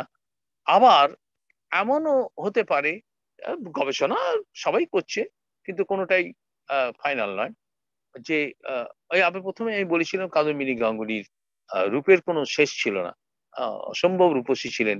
সেটাও একটা কারণ কিনা এটাও আমাদের ভাবতে হবে। এ নিয়ে গবেষণা করার জায়গা আছে। ভবিষ্যতে যদি কেউ এ বিষয়ে গবেষণা করেন, কোনো ঐতিহাসিক বা কোনো চিকিৎসক, তাহলে এইগুলো উন্মুক্ত হবে ধীরে ধীরে। এটা তো গেল এক। এইটা করবার পরে কাদম্বিনী গাঙ্গুলি যখন 1 নম্বরের জন্য ফার্স্ট এমবিতে ফেল করলেন, তখন তিনি তার প্রিন্সিপাল, মেডিকেল কলেজের principal doctor JM quotes, COATS, doctor কোটসকে তিনি জানালেন দরখাস্ততে যে স্যার আমাকে 1 নম্বরের জন্য ফেল করে দেওয়া হয়েছে, আমি স্যার আমাকে রিভিউ করে আমাকে পাস করিয়ে দেওয়া হোক। এই বলে তিনি অ্যাপ্লিকেশন, এখন যেন আমরা করি আর কি, ওই মাধ্যমিক উচ্চ মাধ্যমিক রিভিউ করতে বলি না, ঠিক সেরকম ভাবে তিনি বললেন রিভিউ করে আমাকে পাস করিয়ে দেওয়া। ডক্টর কোর্টস তো তখন ওটা প্লেস করলেন সিনেটে, ক্যালকাটা ইউনিভার্সিটি সিনেটে প্লেস করলেন যে এই ব্যাপার হয়েছে, আমাদের ছাত্রী কাদম্বিনী গাঙ্গুলি তিনি এই দরখাস্তটা দিয়েছে, তো তাতে ও বলছে ও ফেল করেই দিয়েছে, ওকে ওকে পাশ করে দেওয়া হোক। তখন ক্যালকাটা ইউনিভার্সিটি সিনেটে ঠিক করা হলো যে না, ওকে এক কাজ করা হোক, কাদম্বিনী হচ্ছে মিনিটস আছে, মিনিটস গুলো আমাদের কাছে সকলের কাছে আছে যারা গবেষণা করে এই নিয়ে, এই মিনিটস গুলো রয়েছে আমার কাছে, আমার কাছেও আছে ক্যালকাটা ইউনিভার্সিটি এই মিনিটস গুলো, যে সেখানে ঠিক হলো সিনেটে যে হতে পারে একটা, যে কাদম্বিনী যেটা ফেল করেছে সেটা আবার পরীক্ষা দিতে পারে, দিয়ে আহ, দিয়ে ও এগিয়ে যেতে পারে, দিয়ে ফাইনাল এমবি 2 বছর পরে আবার দিতে পারে, দিলে সে পাশ করে যাবে। যেটা আবার বলছি, যেটাই ও ফেল করেছে এই মেডিসিনে 1 নম্বরের জন্য ফেল করেছে, সেটা ও দিক আবার পরীক্ষাটা, এবং সাথে সাথে ও কন্টিনিউ করুক ফাইনাল এমবি 2 বছর করে, 2 বছর পরে ও ফাইনাল এমবিটাও দিক, এটা একটা হতে পারে। অথবা ওকে ওকে এমবি না দিয়ে এলএমএস দেওয়া হোক, একটু আগে বলেছি এলএমএস ডিপ্লোমাটা দেওয়া হোক।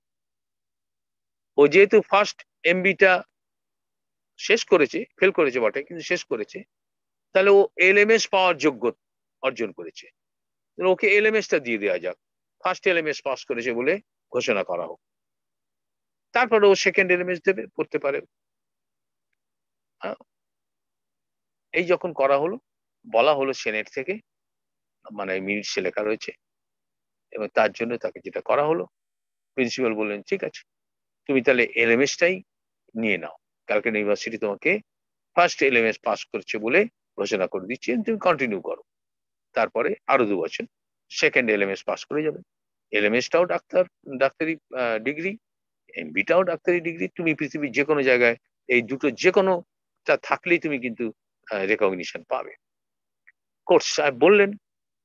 তো সেই সূত্রে কাদম্বিনী গাঙ্গুলিকে এমবি না দিয়ে এলএমএস দেওয়া হলো, ঘোষণা করা হলো, ক্যালকাটা ইউনিভার্সিটি ঘোষণা করলেন Kadambini Ganguly first LMS pass করেছে, হয়ে গেল।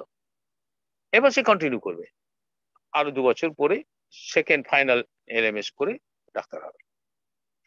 তো যথারীতি সেকেন্ড এলএমএস দিচ্ছে আরো 2 বছর, তাহলে 86 পরে আরো 2 বছর, 88 সাল, 1888, 1888 সালে তিনি সেকেন্ড এলএমএস দিচ্ছেন, আবার ফেল করালেন 1 নম্বরের জন্য ওই মেডিসিনে।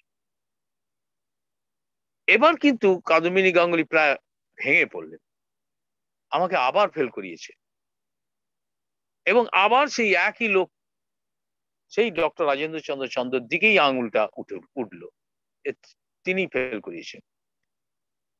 এইটা যখন হয়েছে তখন কিন্তু কাদম্বিনী গাঙ্গুলি অত্যন্ত হতাশ হলেন,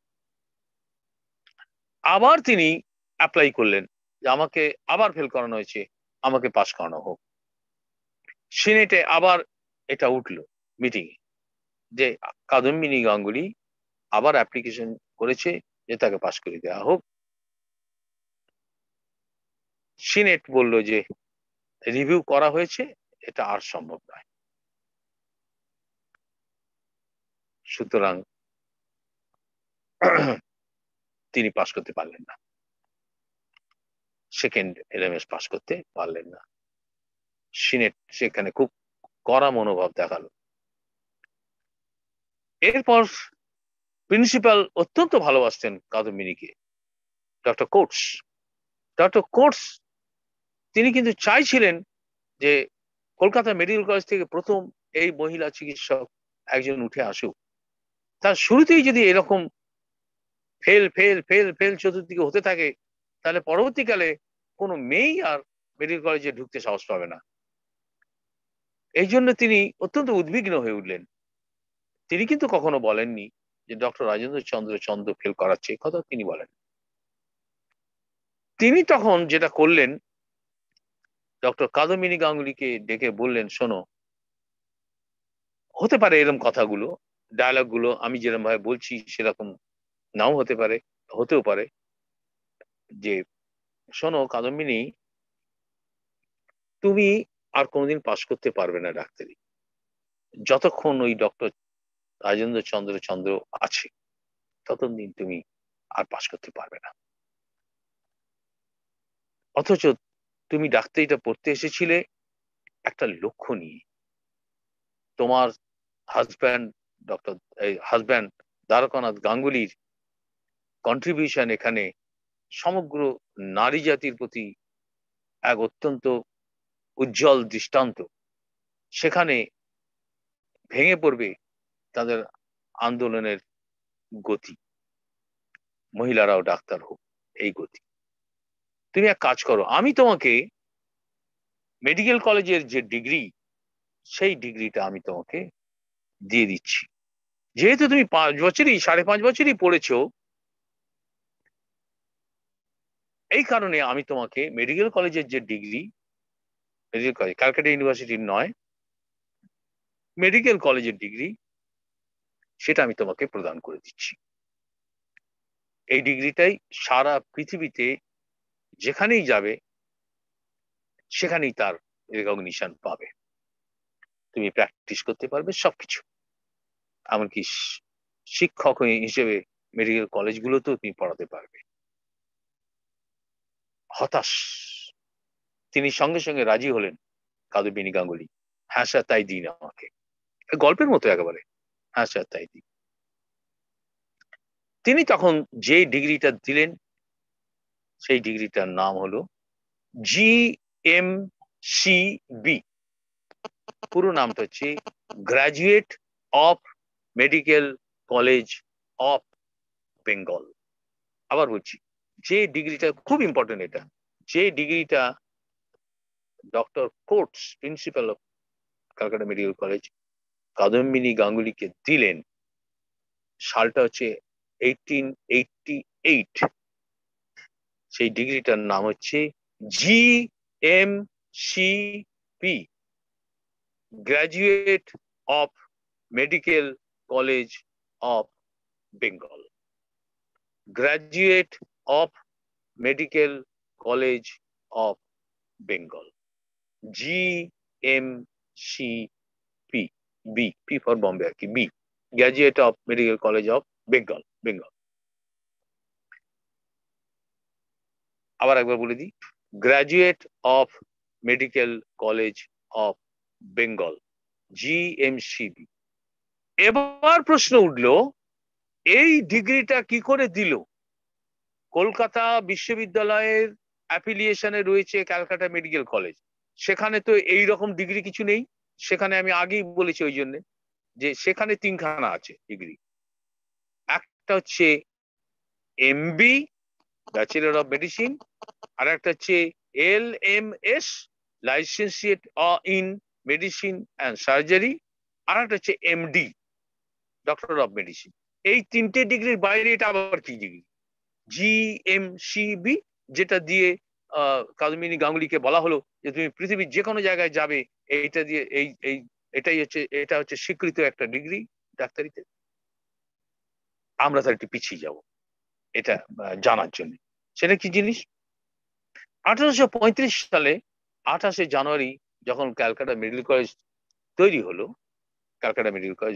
হলো, তখন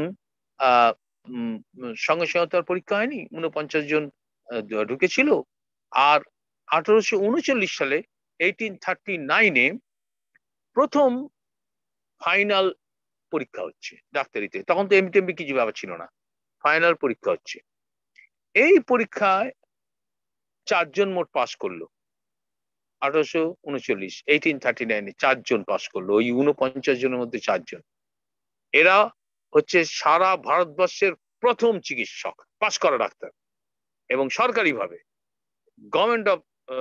ব্রিটিশ গভর্নমেন্টের আন্ডারে। প্রথম জনের নাম হচ্ছে উমাচরণ শেঠ, দ্বিতীয় জনের নাম হচ্ছে দ্বারকানাথ গুপ্ত, তৃতীয় জনের নাম হচ্ছে রাজকৃষ্ণ দে, আর চতুর্থ জনের নাম হচ্ছে নবীন চন্দ্র মিত্র। আবার নামগুলো বলছি, ভারতবর্ষের প্রথম পাশ করা ডাক্তার ক্যালকাটা মেডিকেল কলেজ থেকে, প্রথম 4 জন। ফার্স্ট হয়েছিলেন উমাচরণ শেঠ, দ্বিতীয় জন হচ্ছে দ্বারকানাথ গুপ্ত, তৃতীয় জনের নাম হচ্ছে রাজকৃষ্ণ দে, আর চতুর্থ জনের নাম হচ্ছে নবীন চন্দ্র মিত্র। এই 4 জন প্রথম ভারতবর্ষের প্রথম ডাক্তার, পাশ করা। তারপরের বছর আবার পরীক্ষা হলো, তারপরের বছর আবার পরীক্ষা হলো, 8 জন 7 জন 8 জন করে পাশ করতে লাগলো। আচ্ছা, আমরা জানি তো এদের কি ডিগ্রি দেওয়া হতো? কেন ক্যালকাটা ইউনিভার্সিটির ডিগ্রি দেওয়া হতো? না না না, ক্যালকাটা ইউনিভার্সিটি ডিগ্রি দেবো কি করে? ক্যালকাটা ইউনিভার্সিটি তো তৈরিই হয়নি, তাই নাকি?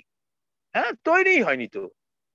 ক্যালকাটা ইউনিভার্সিটি কেন, সারা ভারতবর্ষে কোথাও কোনো ইউনিভার্সিটি ছিল না। কোত্থেকে দেবে এই সমস্ত ডিগ্রি? ডাক্তারি পাস করা ডিগ্রি কোত্থেকে দেবে? ক্যালকাটা ইউনিভার্সিটি তৈরি হলো, ভারতবর্ষের প্রথম ইউনিভার্সিটি তৈরি হলো 1857 সালে, 1857 ক্যালকাটা ইউনিভার্সিটি তৈরি হলো, জন্ম হলো 1857, 24শে জানুয়ারি ক্যালকাটা ইউনিভার্সিটির জন্ম। ওই একই বছরে 1857-এ আগস্ট মাসে, এই জুলাই মাসে তৈরি হলো বম্বে ইউনিভার্সিটি। ওই একই বছরে সেপ্টেম্বর মাসে তৈরি হলো ম্যাড্রাস ইউনিভার্সিটি, আজ যেটা চেন্নাই ম্যাড্রাস ইউনিভার্সিটি। 3টে ইউনিভার্সিটি ওই 1857 সালেই তৈরি হলো। তার মধ্যে প্রথম তৈরি হয়েছিল ক্যালকাটা ইউনিভার্সিটি। তাহলে তারপর তৈরি হলো এমবি, এলএমএস এবং এমডি 1857 পরে। তাহলে আমি কথা বলছি 1839 সালে, কতদিন আগে ডাক্তারি পাস করলো প্রথম 4 জন।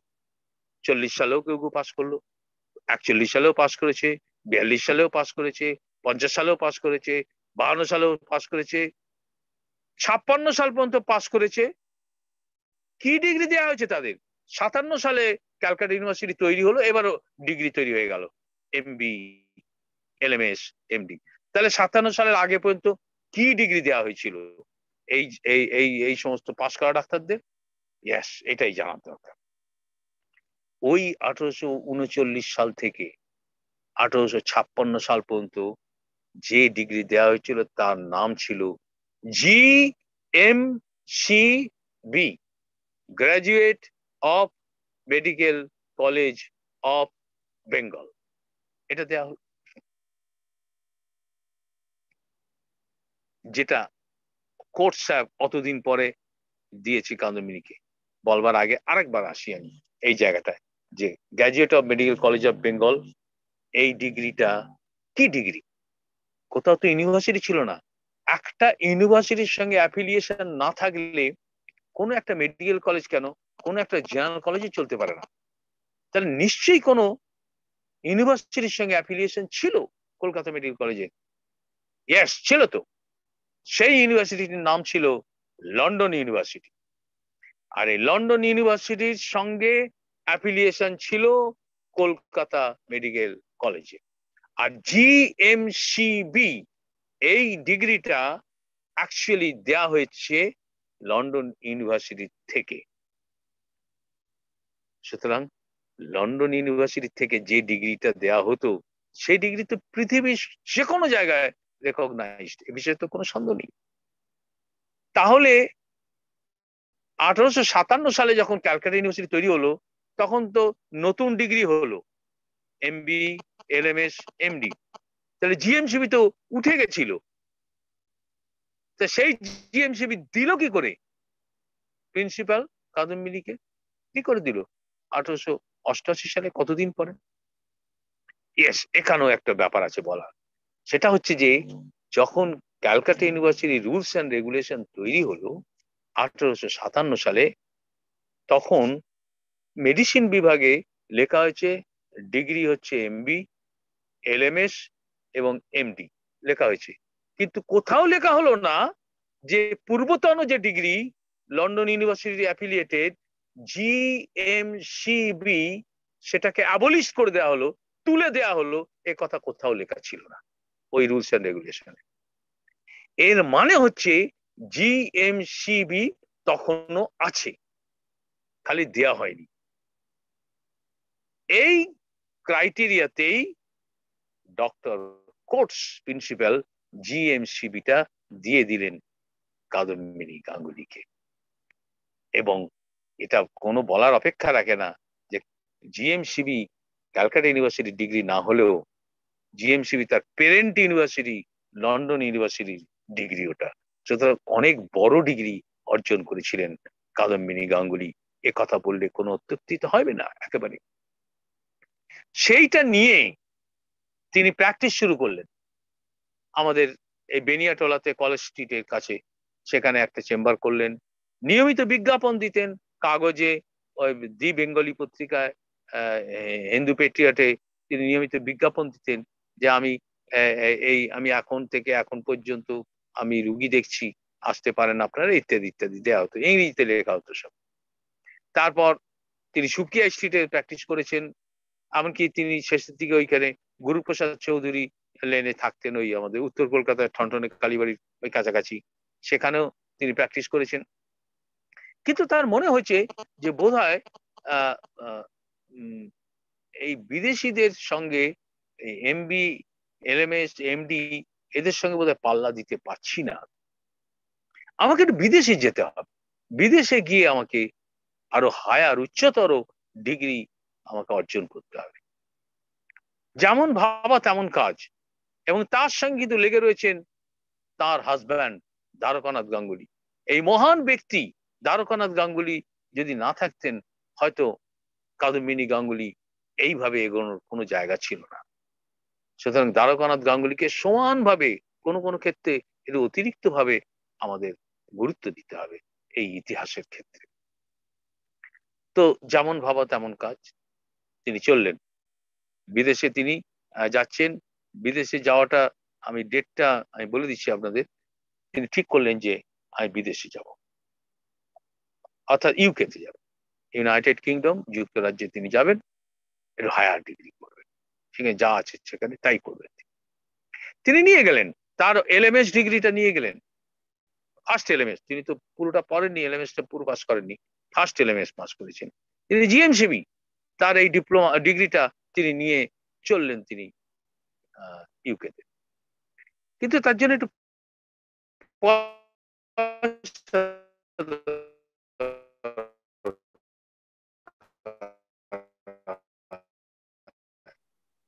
পয়সা দরকার হয়। 1893 কথা বলছি আমি, এক্সিবিশন হয়েছিল আমেরিকায়, সেই এক্সিবিশনে দেখা গেছিল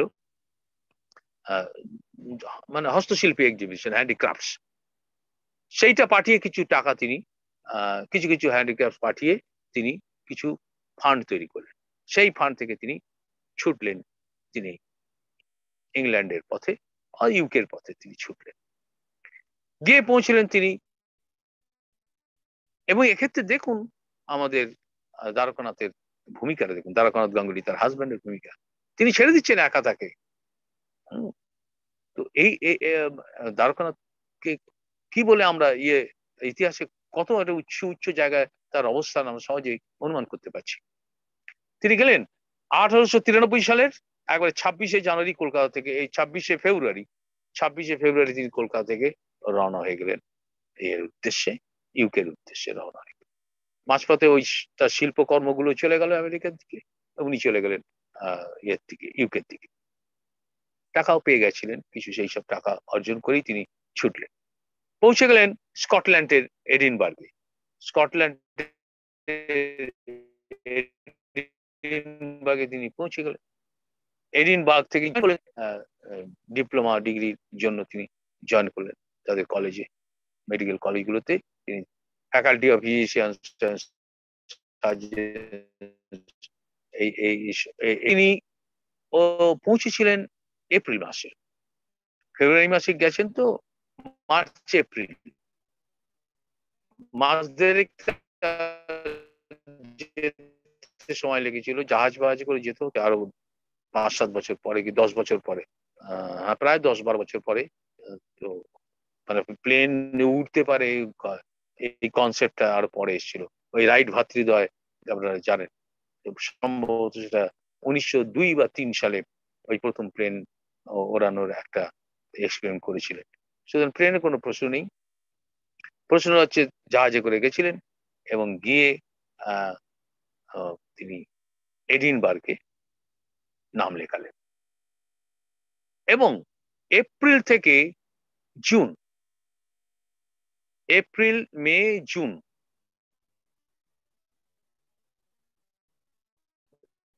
3 মাস আর কয়েকদিন, 3 মাস কয়েকদিনের 3খানা অর্জন করলেন ডাক্তারিতে ডিপ্লোমা। দুটো ছিল এডিনবার্গের, গ্লাসগো।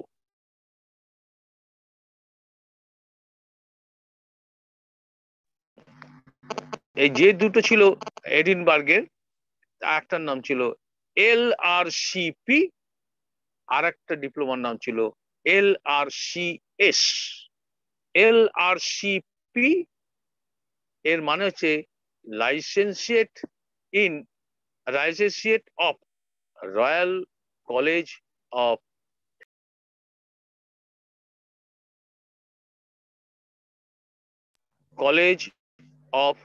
ফিজিশিয়ান। আবার বলছি, এই ডিগ্রি, এই ডিপ্লোমাটার নাম LRCP, লাইসেন্সিয়েট of royal college of physician. আর একটা ডিপ্লোমা, সেটা হচ্ছে LRCS, এটার পুরো নাম হচ্ছে লাইসেন্সিয়েট of royal college of সার্জেন্টস। লাইসেন্সিয়েট of royal college of surgeon, মানে একটা ফিজিশিয়ান একটা সার্জন, মানে একটা মেডিসিন একটা সার্জারি, দুটোরই তিনি ডিপ্লোমা অর্জন করে ফেললেন। আরো একটা তিনি ডিপ্লোমা পেলেন, গ্লাসগো চলে গেলেন, ওখান থেকে এডিনবার্গ থেকে গ্লাসগো চলে গেলেন, সেও স্কটল্যান্ডে। গ্লাসগো গিয়ে সেখানে নাম লেখালেন, সেখানেও তিনি একটা ডিপ্লোমা ওরই মধ্যে তিনি অর্জন করে ফেললেন।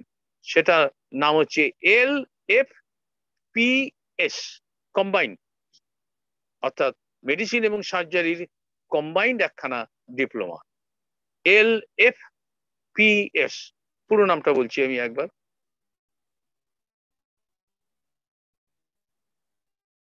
লাইসেন্সিয়েট অফ অ্যান্ড সার্জেন্স।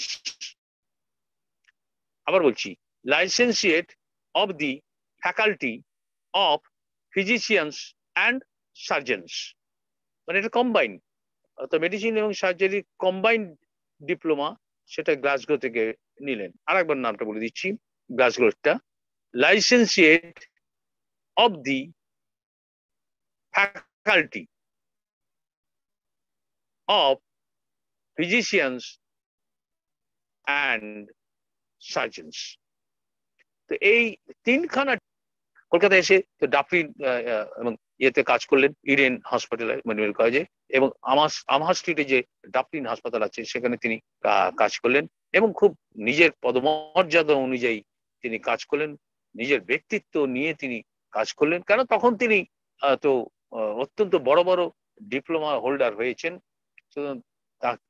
আর আর ওই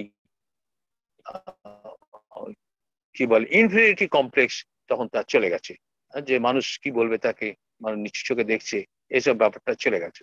এখানে এসে তিনি নেপালের যে মহারানী, তার তিনি ব্যক্তিগত চিকিৎসকও হলেন, তাকে তার খুব বড় একটা রোগ থেকে তাকে বাঁচানোর জন্য তার অত্যন্ত নাম হয়ে গেল, সারা ভারতবর্ষে তার নাম ছড়িয়ে গেল, যে কাদম্বিনী গাঙ্গুলি মহিলা চিকিৎসক, তিনি কিন্তু নেপালের রাজমাতা তাকে চিকিৎসা করে অত্যন্ত ভালো করে দিয়েছেন। এরকম তার অনেক গল্প রয়েছে যেখানে তিনি কাজ করেছেন, মানে চিকিৎসা করেছেন, অনেক গল্পই আমরা জানি, অনেকে সিরিয়ালে দেখেছেন, সিরিয়ালে অনেক গল্পই রয়েছে, সত্য ঘটনা, সেগুলো অনেক গল্প একটু অতিরঞ্জিত আছে, কিন্তু যাই তার মধ্যে থেকে আমাদের ক্রিমটাকে বার করে নিতে হয়েছে আর কি। তো এই হচ্ছে কাদম্বিনী গাঙ্গুলি। তিনি যখন মারা যান তখন সেটা হচ্ছে 3 ফেব্রুয়ারি, এই 3 অক্টোবর 1923 সালে, 1923 সালে 3রা অক্টোবর তিনি মারা যান, এখানেই মারা গেছেন, কলকাতাতেই।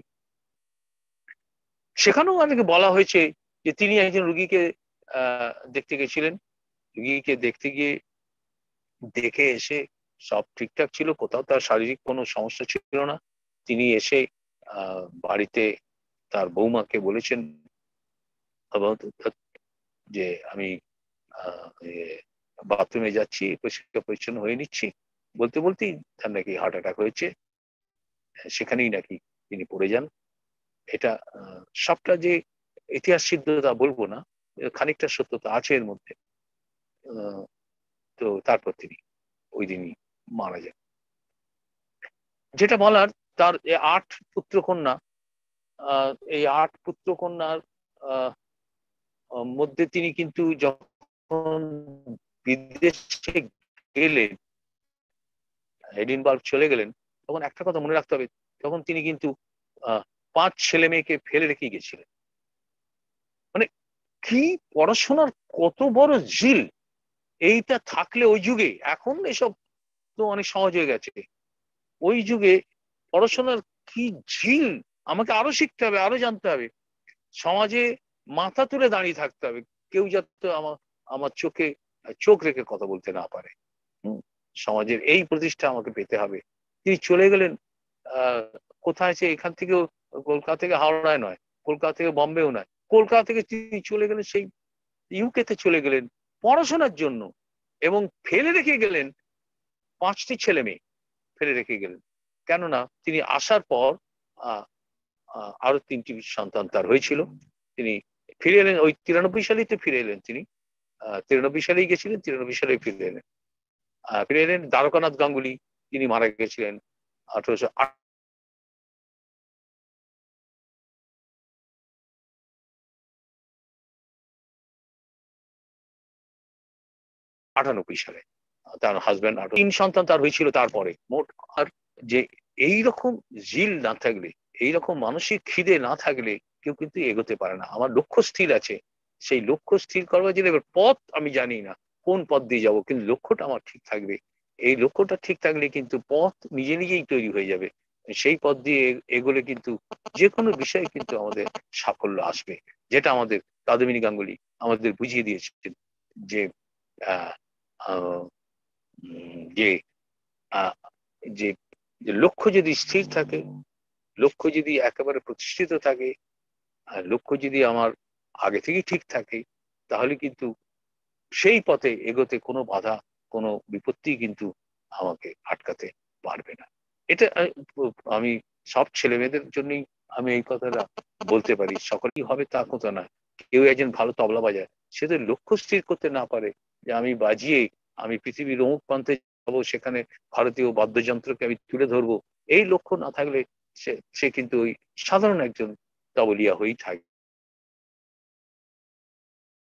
একজন সেতারিস, একজন নাচের একজন যে একজন সাহিত্যিক, তার সাহিত্য কর্ম সেই একইভাবে যে কোনো বিষয়ই হোক না কেন, সেই বিষয়কে লক্ষ্য থাকতে হবে, আমি ওইখানে পর্যন্ত এগোবো, একটু বেশি করেই হোক না আমি এগোবো, তাহলে কিন্তু আমি নিশ্চয়ই সব বিষয়ে সাকসেস হতে পারবো। একটা কথা বলার,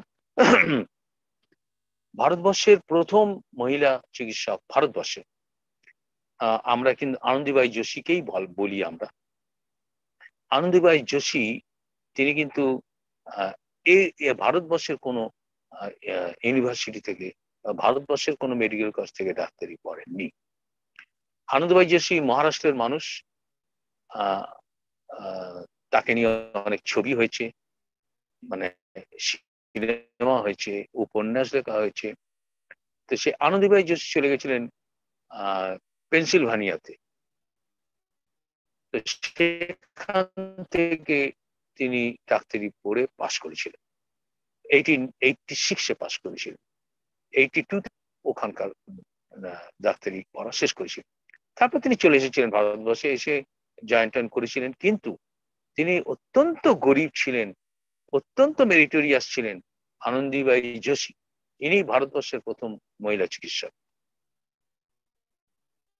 তিনি এখানে ভারতবর্ষে এসে তিনি বিভিন্ন জায়গায় কাজও করেছিলেন, কিন্তু যেটা হলো তার ওই খাওয়া দাওয়া, তার থাকার জায়গা এতটাই অস্বাস্থ্যকর ছিল, এতটাই খেতে খাওয়া দাওয়া তার জুটে ছিল অত্যন্ত কম, এসবের কারণেই হোক তিনি কিন্তু টিবি রোগে আক্রান্ত হয়েছিলেন, টিউবারকুলোসিস, যাকে যক্ষা বলা হয়। টিউবারকুলোসিস আক্রান্ত হয়েছিলেন এবং তাতেই তিনি মারা গেছিলেন। তার পরের বছরই 87 সালে তিনি মারা গেছিলেন। সুতরাং তার কন্ট্রিবিউশন কে আমরা অত্যন্ত সুউচ্চে রাখি সর্বদাই। আনন্দীবাই যোশী, তিনি ভারতবর্ষের প্রথম মহিলা চিকিৎসক, যদিও তিনি বিদেশের কোনো একটা মেডিকেল কলেজ থেকে ডাক্তারি পাশ করেছিলেন। আর অ্যানি জগন্নাথন ছিলেন একটা সময়, কিন্তু তার কথা আমরা খুব বেশি জানতে পারি না। তার কথা বেশি জানতে পারিনি বলে আমরা বলতেও পারি না তার সম্পর্কে। আর এটা এটা গেল ভারতবর্ষের প্রথম। কিন্তু যদি আমরা কাদম্বিনী গাঙ্গুলিকে বলি, তিনি বাংলার প্রথম মহিলা চিকিৎসক, এ বিষয়ে তো কোনো সন্দেহ নেই। কিন্তু তিনি ভারতবর্ষের প্রেক্ষিতে কোন জায়গায় দাঁড়িয়ে আছেন? ভারতবর্ষের প্রেক্ষিতে আমরা বলতে পারি তিনি হলেন ভারতবর্ষের প্রেক্ষিতে কোন ভারতীয় মেডিকেল কলেজ থেকে পাশ করা প্রথম মহিলা চিকিৎসক। আবার বলছি, ভারতের প্রেক্ষিতে আমাদের ভারতবর্ষের কোন একটা মেডিকেল কলেজ থেকে পাশ করা প্রথম ভারতীয় মহিলা চিকিৎসক। প্রথম ভারতীয় কথা বলছি, প্রথম ভারতীয় মহিলা চিকিৎসক যিনি ভারতবর্ষের কোন একটি মেডিকেল কলেজ থেকে পাশ করেছেন। আনন্দবাই যোশী ভারতীয় ডাক্তার, কিন্তু তিনি বিদেশে কোনো মেডিকেল কলেজ থেকে পাশ করেছেন। আর কাদম্বিনী গাঙ্গুলি প্রথম এমন ভারতীয় মহিলা চিকিৎসক যিনি ভারতীয় একটি মেডিকেল কলেজ থেকে পাশ করেছেন। এবার আসি কলকাতা বিশ্ববিদ্যালয় থেকে সরাসরি, কারণ কাদম্বিনী গাঙ্গুলি তো কলকাতা বিশ্ববিদ্যালয় থেকে পাশ করতে পারলেন না। তাহলে কলকাতা বিশ্ববিদ্যালয় থেকে পাশ করা প্রথম মহিলা চিকিৎসক কারা? কলকাতা বিশ্ববিদ্যালয় থেকে পাশ করা প্রথম মহিলা চিকিৎসক দুজন, তারা 2 বছর পরেই পাশ করলেন। 1890 সালে কলকাতা বিশ্ববিদ্যালয় থেকে পাশ করলো প্রথম দুজন মহিলা চিকিৎসক। সেটা কলকাতা বিশ্ববিদ্যালয় থেকে যদি বলি আমরা, সেই নিরিখে বলছি আমি।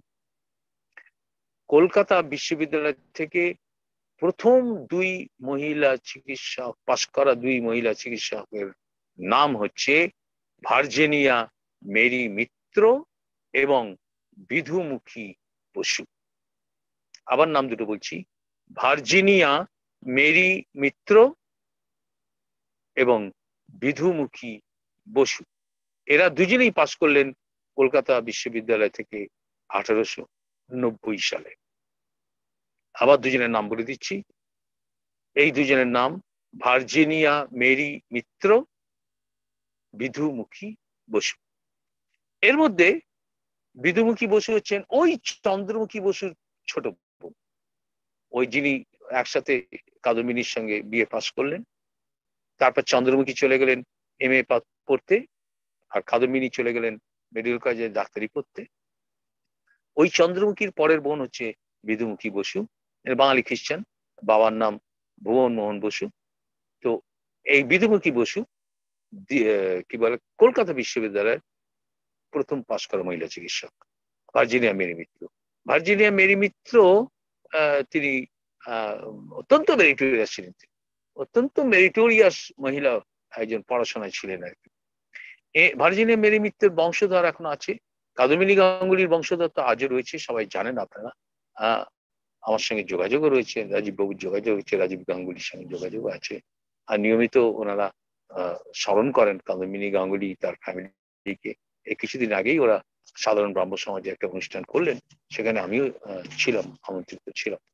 তো যাই হোক, সেখানেও কাদম্বিনী গাঙ্গুলিকে নিয়ে স্মরণ করা হলো, নানান বিষয়ে আলোচনা চক্র ছিল এবং একজন ডাক্তারকে সম্বোধনা জানালেন রাজীব গাঙ্গুলি মহাশয় এবং অন্যান্যরা। ভার্জিনিয়া মেরি মিত্রের বংশধরের মধ্যে বিখ্যাত একজনের নাম আমি করছি বাদল সরকার। বাদল সরকার ওই বংশের ছেলে। বাদল সরকার নাটকের নাট্য ব্যক্তিত্ব, আমরা সবাই জানেন।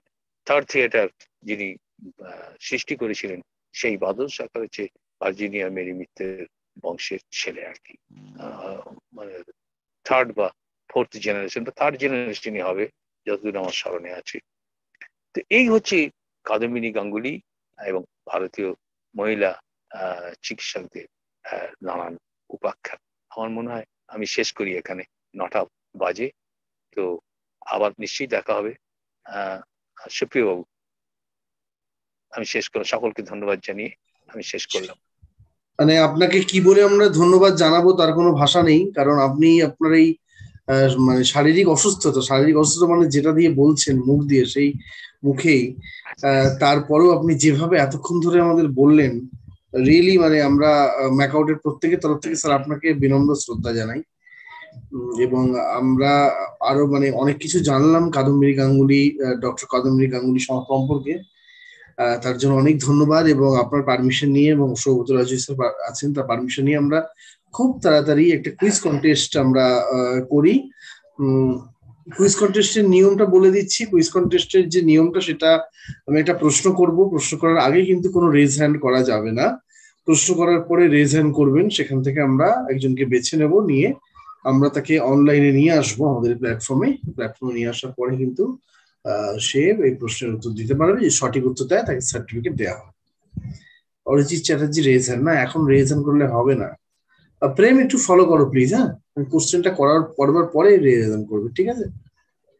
প্রেম, রেডি আছো? Yes. Okay, thank you.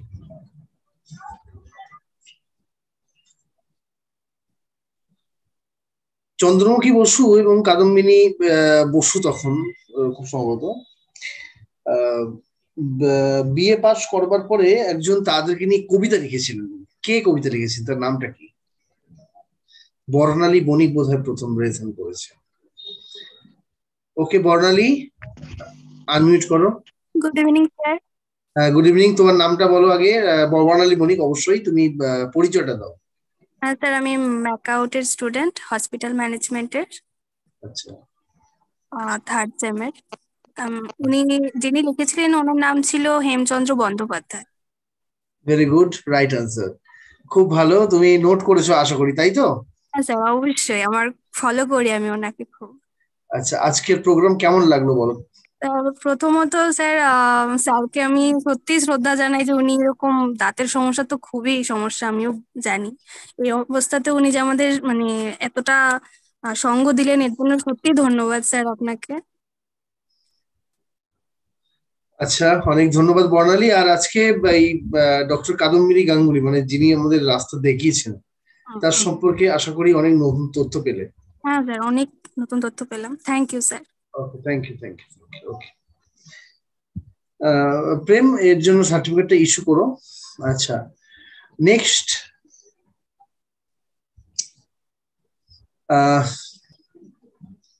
Sukumar রায়ের মায়ের নাম কি? দেখি কত রিজন হয়। সায়ন বিশ্বাস বোধহয় প্রথম। ওকে সায়ন, আনমিউট করো। পরিচয়টা একটু দাও সায়ন। আমি B Tech engineering 7th same mechanical. আচ্ছা, কোথায়?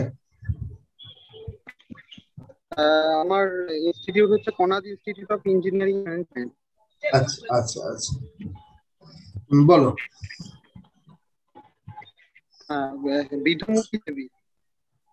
একদম একদম একদম। বাবার নাম বলতে পারবে? বাবার মানে বিধুমুখী বাবার নাম হাজবেন্ড।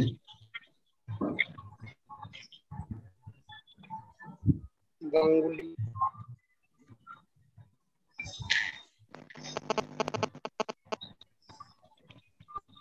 আমরা ওনার অনেক লেখা পড়েছি ছোটবেলায়। হ্যাঁ, ঠিক।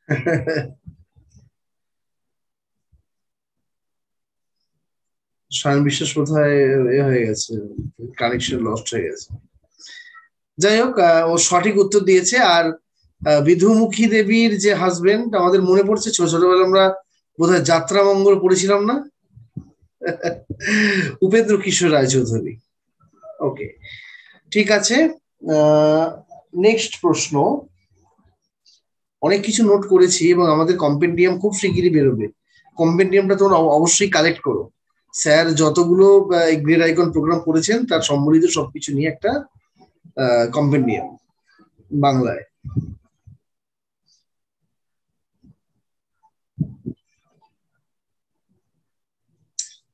এটা এটা বোধহয় অনেক রেজ হ্যান্ড হবে, কিন্তু প্রশ্নটা একটু ভালো করে শুনবে তারপরে।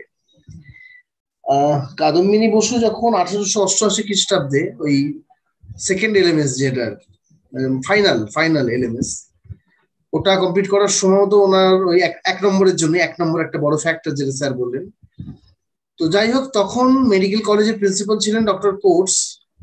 তিনি তাকে একটা ডিগ্রি দিয়েছিলেন।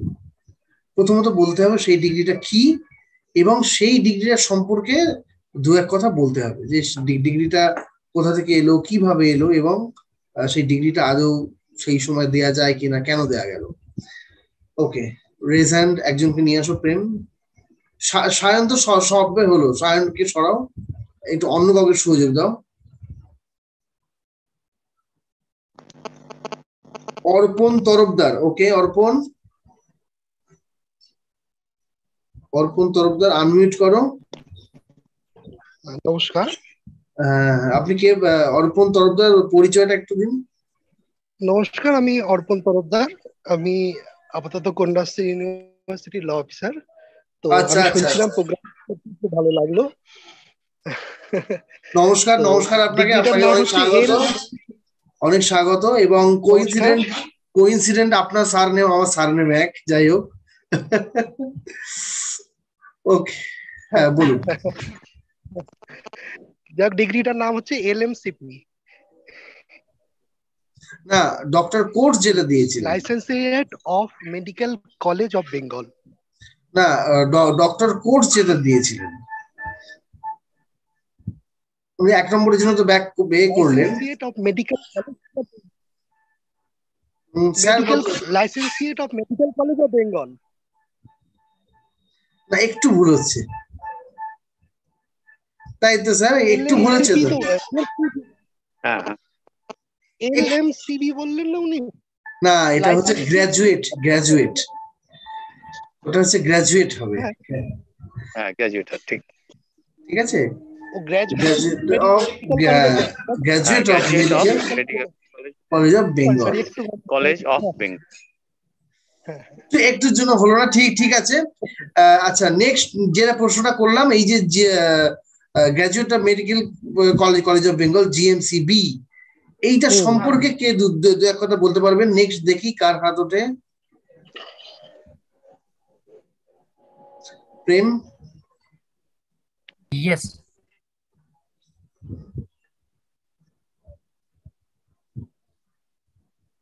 নেক্সট কার আছে রেজাল্ট?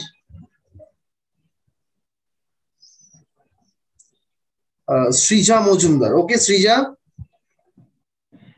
একটু পরিচয়টা দাও। আমি Srija Majumdar, Hooghly engineering and technology college থেকে বলছি। আমি আপাতত সেকেন্ড ইয়ার, সিএসসি ডিপার্টমেন্ট। ওকে, বলো। ডক্টর রাজাচন্দ্র, মানে মনে করা হয় কিছু একটা কোনো বিদ্বেষের কারণে 1 নম্বরের জন্য ফেল করিয়ে দিয়েছিলেন। তো সেই কারণে ডক্টর কোটসকে তিনি, মানে ডক্টর কোটস যেহেতু খুব পছন্দ করতেন কাদম্বিনী দেবীকে স্টুডেন্ট হিসেবে, তিনি তখন এই জিএমসিবি ডিগ্রিটা দেন। জিএমসিবি ডিগ্রিটা actually parent university London university থেকে, তো এটা সারা বিশ্বে গ্রহণ করার যোগ্য এই ডিগ্রিটা। এবং এটা যখন 1857 সালে ক্যালকাটা ইউনিভার্সিটি প্রথম তৈরি হচ্ছে, তখন যে 3টে ডিগ্রি ছিল, এমডি, এমবি আর এলএমএস, এই 3টে যে ডিগ্রি নতুন তৈরি হয়েছিল, এটা ছাড়া আর বলা হয়নি যে জিএমসিবি ডিগ্রিটাকে অ্যাবলিশ করে দেওয়া হচ্ছে। তো ডক্টর কোট যে ডিগ্রিটা দিয়েছিলেন ওটা মানে গ্রহণযোগ্য ওটা। বাহ, very good Srija, very very good, খুব ভালো বলেছো। হ্যাঁ স্যার, খুব ভালো শুনেছি, অত্যন্ত সুন্দরভাবে শুনেছে। ভেরি গুড, একটা ক্ল্যাপ, ক্ল্যাপ সৃজার জন্য, একটা ক্ল্যাপ, খুব সুন্দরভাবে শুনেছে। প্রেম, একটা ক্ল্যাপ।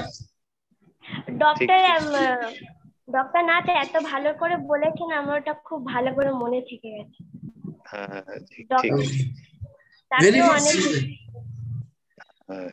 দেখো, তোমাদের ভালো লাগছে, তোমরা অনেক কিছু জানছো, এর জন্য ক্ল্যাপ। এটাই কিন্তু আমাদের বড় পাওনা। উনি এত কষ্ট করে উনি বলেছেন, তোমরা যে এটা এত সুন্দর শুনেছো, নোট করেছো, এবং তুমি যেভাবে বললে এ থেকে বোঝা গেল যে পুরো বিষয়টা ভালোভাবে না শুনলে এই উত্তরটা দেয়া যায় না। ভেরি গুড সৃজা, অনেক ভালো থেকো, খুব ভালো থেকো, আর এইভাবে এগিয়ে যাও। আমাদের প্রোগ্রামগুলো তুমি শুনতে থেকো এবং আমাদের কম্পেন্ডিয়াম অবশ্যই কালেক্ট করো। Thank you Srija. ঠিক আছে। ওকে ওকে, আচ্ছা নেক্সট প্রশ্ন।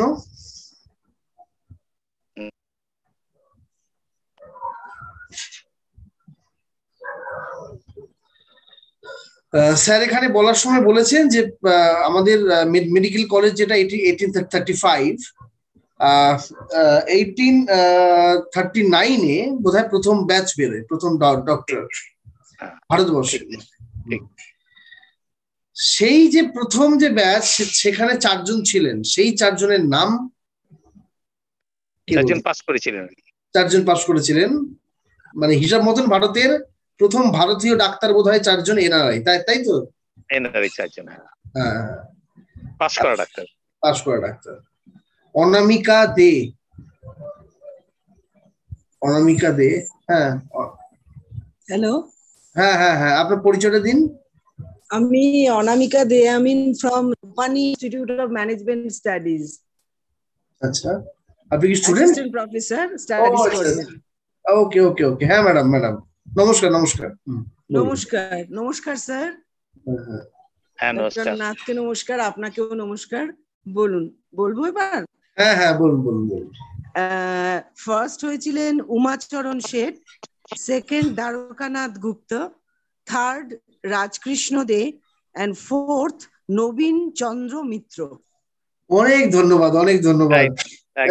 একদম সঠিক উত্তর। প্রেম ক্ল্যাপ ম্যাডামের জন্য। এবং আপনারা যে শুনছেন, আমাদের সত্যি রিয়েলি খুব ভালো লাগছে। ভাইস চ্যান্সেলর স্যার, খুব ভালো লেগেছে আমার। স্যারকে অনেক ধন্যবাদ, আপনাদের সবাইকে। আর আমি বিশেষ করে ডক্টর কাদম্বিনী গাঙ্গুলির ব্যাপারে খুবই আগ্রহী, ইন্টারেস্টেড, একটু পড়াশোনা মানে জানার চেষ্টা করি। আর আমার ইচ্ছা আছে আমাদের কলেজে, আমি অলরেডি যেটা প্ল্যান করেছি, আমাদের ক্লাব অ্যাক্টিভিটি হয়, তো সেখানে ওনাকে নিয়ে কিছু কাজ করব। তো সেই জন্যেই আমি খুবই আগ্রহী। স্যারের সঙ্গেও যদি ভবিষ্যতে কথা বলতে পারি আমার খুব ভালো লাগবে। অসংখ্য ধন্যবাদ। মানে আজকের প্রোগ্রামটা আমি সমস্ত নোট ডাউন করেছি, খুব ভালো লেগেছে আমার। এবং স্যারকে আমি আর একটা কথা বলবো, স্যার আমার বইটা পড়া হয়নি, আপনি নিশ্চয়ই জানেন। নারাজ বলে যে বইটা আছে ডক্টর দেবারতী মুখোপাধ্যায়ের, ওইটা পড়ার ইচ্ছা আছে। আর একটা জিনিস আমি আপনাদের জানাতে চাই, আপনারা নিশ্চয়ই জানেন, সেটা নান্দিকারের কিন্তু একটি নাটক, ওটাই কিন্তু ফার্স্ট, মানে সিরিয়ালের আগে কিন্তু ওটাই ফার্স্ট, মানে সোহিনী পরিচালনায়, সোহিনী সেনগুপ্তের। এখনো ওদের ওই শোটা হচ্ছে, আমি দেখেছি নাটকটা, খুবই ভালো। দেবশঙ্কর হালদার হয়েছেন দ্বারকানাথ গাঙ্গুলি, আর সোহিনী সেনগুপ্ত তো কাদম্বিনী গাঙ্গুলি হন। খুবই ভালো, সেটাও সবাইকে জানালাম যে নাটকটাও সবাই দেখতে পারবেন। এগুলো দরকার। এবং স্যার ম্যাডাম আপনারা আছেন, মানে সত্যি কথা, আজকের দিনে এইখানে বসে ওনার লড়াইটা আমরা খালি পড়তে পারি, মানে উপলব্ধি করার মতো সেই ক্ষমতা আমাদের নেই। মানে উনি পরিস্থিতিতে কিভাবে লড়াই করে একটা গোটা সমাজের এগেইনস্টে গিয়ে সঙ্গে মানে গুটি কয়েক মানুষকে নিয়ে, অসাধারণ। মানে সত্যি এগুলো আমাদের মনে রাখা উচিত আমাদের। আর আমরা নারী হিসাবে আমাদের আরো উচিত, মানে আমরাও এখনো তো সংগ্রাম চালিয়ে যাচ্ছি, তো সেই জন্য বিভিন্ন ভাবে সংগ্রাম চালাচ্ছি। আমাদের মানসিক সংগ্রামটা ভীষণ রকম এখনো চলছে। তো আমি জানি আমার সাথে অন্য সবাই একমত হবেন। তো সেই জন্য এদেরকে জানাটা খুব দরকার, কারণ এনারা এমন সময় এমন যুদ্ধ করেছেন যে সেটা মানে অভাবনীয়। সেইটাই, মানে এত রকম সমাজের প্রতিকূলতা ছিল, সেইটাই। এবং একা একা বিদেশ যাওয়া, পুরো গোটা সংসারকে ফেলে রেখে, মানে কতটা তাগিদ, কতটা থাকলে সেটা করতে পারে। সত্যি কথাই, কতটা তাগিদ থাকলে এটা হতে পারে। ঠিক আছে, খুব ভালো লাগলো। আপনাদের সবাইকে ধন্যবাদ। আর অবশ্যই আমাদের কম্পেন্ডিয়ামটা কালেক্ট করবেন, সেখানে সকলের সম্পর্কে স্যার যেটা বলেছেন সেটা পেয়ে যাবেন, ডিজিটাল ভার্সনে হবে, আপনারা অবশ্যই কালেক্ট করবেন। ঠিক আছে, ওকে, yes, of course, okay, thank you. আচ্ছা, আমরা অনেকটা সময় এসে গেছি। আর দু একটা প্রশ্ন করব, সেটা হচ্ছে যে কাদম্বিনী দেবী যখন বিদেশে গেলেন, বিদেশ থেকে 3 মাসের মধ্যে এপ্রিল থেকে জুন প্রায় 3টে ডিপ্লোমা কালেক্ট করেছিলেন। 3টে ডিপ্লোমা, সেই 3টে ডিপ্লোমার নাম কি? একটু নতুন ক্যান্ডিডেট দেখবে। অনন্যা দাস, ওকে অনন্যা আনমিউট করো। অনন্যা, আমার নাম অনন্যা দাস, আমি বি ফার্ম নিয়ে পড়ছি, 3rd সেমিস্টার। কোথায়, কোন college? Global college of pharmaceutical technology, Krishnanagar. ওকে, হ্যাঁ বলো অনন্যা। আনসারটা হচ্ছে LRCP আর LRCS, আর গ্লাসগো থেকে পেয়েছিলেন LFPS। Very good, very good. এগুলোর মোটামুটি ফুল ফর্ম না বললেও কিসের ডিগ্রি বলতে পারবে? কিসের লাইসেন্সটা? LRCP যেটা সেটা হচ্ছে মানে ফিজিশিয়ান, মেডিসিনের ব্যাপারে। আর LRCS যেটা, ওটা সার্জারি। আর গ্লাসগো থেকে যেটা পেয়েছিলেন LFPS, ওটা হচ্ছে ফ্যাকাল্টি, মানে উনি টিচিং প্রফেশনে যদি যেতেন সেরকম ব্যাপারে। Very good, very good Ananya, very good. Clap clap, খুব সুন্দর। Thank you sir. তোমরা প্রত্যেকে এত সুন্দরভাবে উত্তর দিচ্ছ, রিয়েলি আমাদের খুব ভালো লাগছে। তুমি এর আগেও গ্রেড আইকন প্রোগ্রাম দেখেছো কি? হ্যাঁ, আমি কয়েকটা ওয়েবিনার অ্যাটেন্ড করেছি। Very good, very good Ananya. তোমাদের সার্টিফিকেট দেয়া হবে, হ্যাঁ অনলাইনে সার্টিফিকেট দেয়া হবে, তোমরা কালেক্ট করে নিও। ওকে, থ্যাংক ইউ, থ্যাংক ইউ। এতক্ষণ তোমরা ছিলে, শুনেছো এবং ওনার জীবন থেকে অনেক কিছু শেখার চেষ্টা করো অনন্যা। ওকে,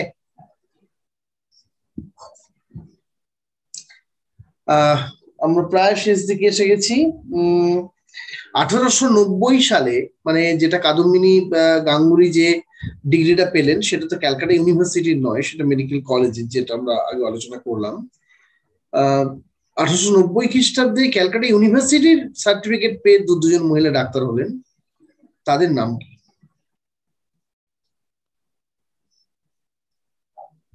সুদীপ্ত মাহালি। ওকে সুদীপ্ত,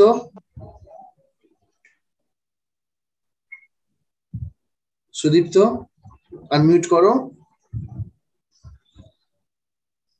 সুদীপ্ত আনমিউট করো। ওকে সুদীপ্ত, তোমার ভয়েসটা ব্রেক করছে। সুদীপ্ত, তোমার ভয়েসটা ব্রেক করছে।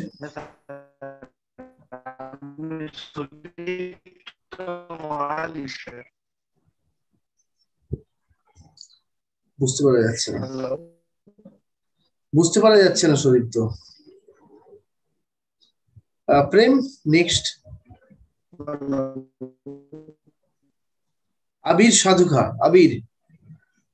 ইয়েস আবির, বলো, আনমিউট করো।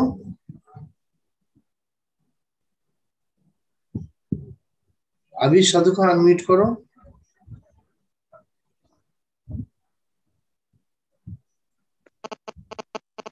অভিষেক দত্ত,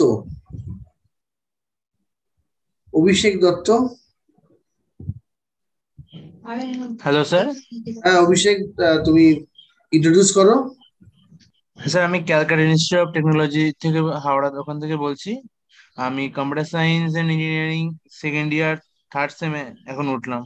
ওকে, কোশ্চেনের অ্যান্সারে চন্দ্রমুখী বসু স্যার ফার্স্ট ছিলেন, আর সেকেন্ড কাদম্বিনী গাঙ্গুলি।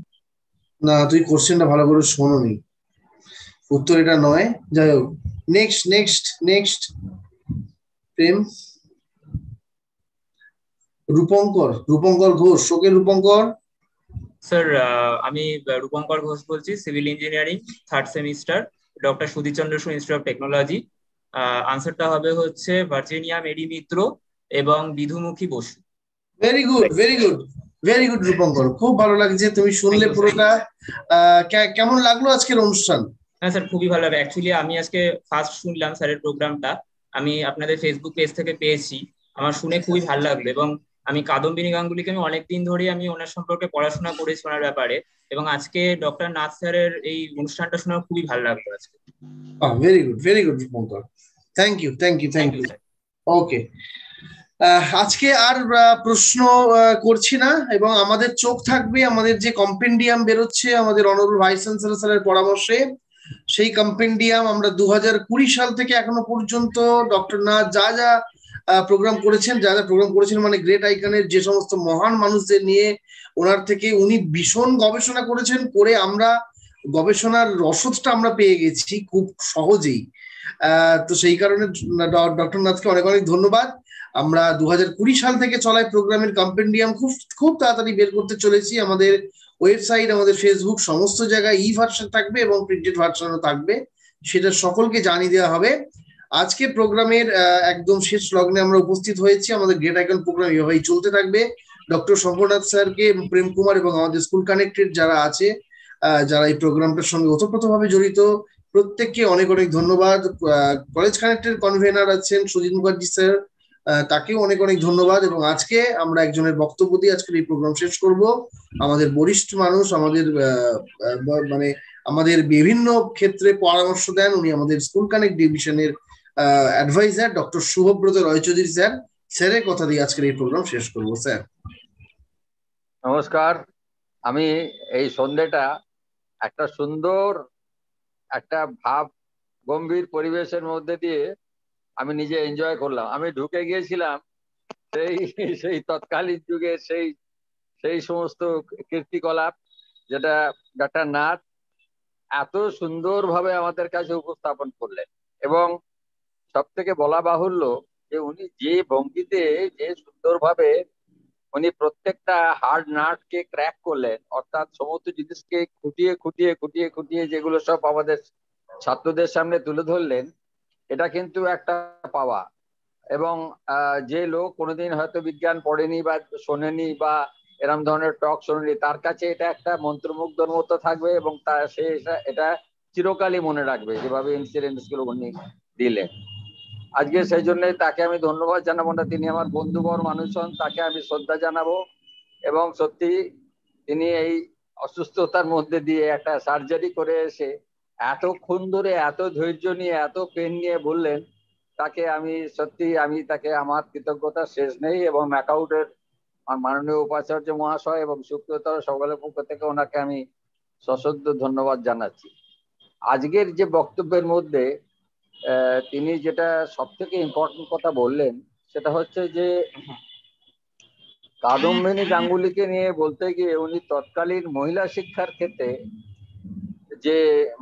শিক্ষার ক্ষেত্রে যে একটা অবদান ছিল ব্রাহ্ম সমাজের, বিশেষ করে রামমোহন রায়, বিদ্যাসাগর এবং অন্যান্য যারা ছিলেন, সেটা কিন্তু একটা আমাদের কাছে জানা ছিল না। এবং সেইখানেতে তিনি দেখালেন যে স্কুল থেকে শুরু করে কলেজ পর্যায় থেকে শুরু করে মেডিকেল শিক্ষার ক্ষেত্রেও কিভাবে পরের পর পর মহিলাদেরকে কিভাবে ঠেলে তাদেরকে একটা লাইমলাইটে আনা যায়। মহিলা শিক্ষার যে একটা প্রচলন, বিশেষ করে চিকিৎসা বিজ্ঞানে, সেইটা একটা কিন্তু নতুন জিনিস তিনি আমাদের কাছে দিলেন। আর একটা ব্যাপার হচ্ছে কি, কাদম্বিনী গাঙ্গুলির চরিত্র সম্পর্কে যখন আমরা দেখছি, তাতে দেখছি একটা মানে ভেরিয়াস তার কোয়ালিটিস ছিল। তার কোয়ালিটিস এর মধ্যে যেটা দেখা গেল, দৃঢ় চেষ্টা ও প্রতিজ্ঞা কি মানব সেবা করার। এবং সেই ব্যাপারটা নিয়ে উনি নিজের জীবনটাকে কিভাবে তৈরি করতে চাইছিলেন, যে কিভাবে আমি আস্তে আস্তে আস্তে আস্তে এই সমস্ত শিক্ষাগুলোকে নিয়ে মানুষের কাছে পৌঁছবো এবং সেখানে তাদের কাছে আমি আমার চিকিৎসা শাস্ত্রটাকে প্রয়োগ করে মানব সেবা করব। এটাই তার দৃঢ় প্রতিজ্ঞা ছিল। এবং সেইটাই তিনি কিন্তু করে দেখালেন।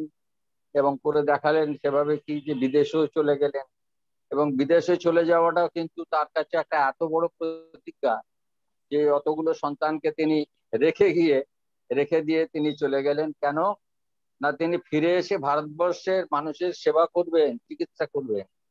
এই মনোভাব তখনকার দিনে যেটা কাদম্বিনী গাঙ্গুলি দেখিয়েছিলেন, এটা আমার সারা পৃথিবীর কাছে এটা একটা নজির। এটা সারা পৃথিবীতে আমার মনে হয় না যে এই দৃঢ় সংকল্প নিয়ে এত সুন্দরভাবে এগিয়ে গিয়ে কেউ কাজ করেছে। আর সংসার জীবনে তার একটা প্রবেশের ব্যাপারেও একটা দেখুন কত বড় ত্যাগ। তাই না? উনি ওই যে ওনার যে হাজব্যান্ড যিনি ছিলেন দ্বারকানাথ গাঙ্গুলি, তার সেই দুরবস্থার মধ্যে দিয়ে তার সেই একজন হ্যান্ডিক্যাপ ছেলেকে মানুষ করবে বলে তাকে আস্তে আস্তে নিয়ে এসে তাকে পরিচর্যার জন্য তিনি বিবাহ জীবনের মধ্যে আবদ্ধ হলেন এবং সেইখানে সাংসারিক জীবনও দেখলেন, কতগুলো ছেলে মেয়েদেরকে মানুষও করলেন, আবার নিজে একটা এতগুলো চিকিৎসা বিজ্ঞান দিয়ে গেলেন। এটাও কিন্তু এই যে সামাজিক মনোভাব, এটাও কিন্তু আজকাল নজরে পড়ে না। কিন্তু আমরা তো সবসময় তখনকার দিনে ব্রিটিশ সরকার ছিল, আমরা ব্রিটিশদের অনেক নিন্দা করেছি, কিন্তু দেখুন একজন প্রিন্সিপাল ডাক্তার কোর্ট, তার যে অবদান, তার অবদানটা কতখানি না হলে আজকে কাদম্বিনী হতে পারত না, তাই না? তিনি কিভাবে তাকে সেই সেই বদ্ধ একটা জায়গা থেকে বার করে নিয়ে এসে আস্তে আস্তে আস্তে আস্তে ওই যে ডিগ্রি দিলেন, সেই সব ডিগ্রি দিয়ে উনি তাদেরকে গ্রাজুয়েশন করলেন এবং সেই সমস্ত লস গুলো আগে যারা ডিগ্রি পেত কেন তারা পাবে না, কোথায় লেখা আছে কনস্টিটিউশনে, কোথাও তো লেখা নেই, সেইটা প্রমাণ করিয়ে ওনাকে পাস করালেন, গ্রাজুয়েট করলেন। এটা কিন্তু এই রকম ধরনের জিনিস, দেখুন 1 নম্বরের জন্য কোন একজন তাকে ফেল করিয়ে দিল মাস্টারমশাই, তিনি আমাদের বঙ্গ সন্তান, কিন্তু একজন বিদেশি তিনি চাইলেন যে না, যার প্রতিভা আছে তার প্রতিভা বিকশিত হবে। এইটা কিন্তু আজকে ডাক্তার নাথ অতি সুন্দরভাবে আজকে আমাদের কাছে ব্যাখ্যা করলেন এবং আমি খুব খুশি হলাম যে এই ধরনের তথ্য পেয়ে আমরা ছাত্ররা তো খুশি হয়েছে, অত্যন্ত ভালো লাগলো। তো আপনাকে আমরা অসংখ্য ধন্যবাদ জানাচ্ছি, অ্যাকাউন্টের সমস্ত যারা আমাদের টিম যারা কাজ করলেন আজকে, এবং এই সন্ধ্যেটা আমরা যারা উপভোগ করলাম। মাননীয় উপাচার্য মহাশয় থাকলে উনি আরো সুন্দরভাবে আরো কিছু হয়তো বলতেন এবং শুনতেন এবং খুশি হতেন যে, এবং সবসময় আমরা ডাক্তার নাথকে পাই, কত সুন্দর সুন্দর আইকনস নিয়ে উনি বক্তৃতা দেন, বলেন, এবং সমস্ত জায়গাতেই আমাদের জনপ্রিয় বিজ্ঞান আন্দোলনের একজন বিরাট কর্মী। কাজে আমরা চাইবো যে এই ধরনের জিনিসগুলো আরো ভালো হোক এবং যারা শুনলেন তারা নিজেরা ফিরে গিয়ে তারা নিজেদের জায়গায় এগুলোকে আরো কালচার করলে আমার মনে হয় সমাজ আরো এগিয়ে যাবে। এবং আমরা মহিলাদের ক্ষেত্রে, মহিলাদের বিজ্ঞান চেতনা, মহিলাদের অনেক কিছু তারা করতে পারে সারা পৃথিবীতে। আজকে মহিলারা কত বড় জায়গায় তারা ভূমিকা গ্রহণ করতে পারবে, সেই সেই দৃষ্টান্ত আমরা কাদম্বিনী গাঙ্গুলির চরিত্র থেকে আজকে পেলাম। ধন্যবাদ সবাইকে, ধন্যবাদ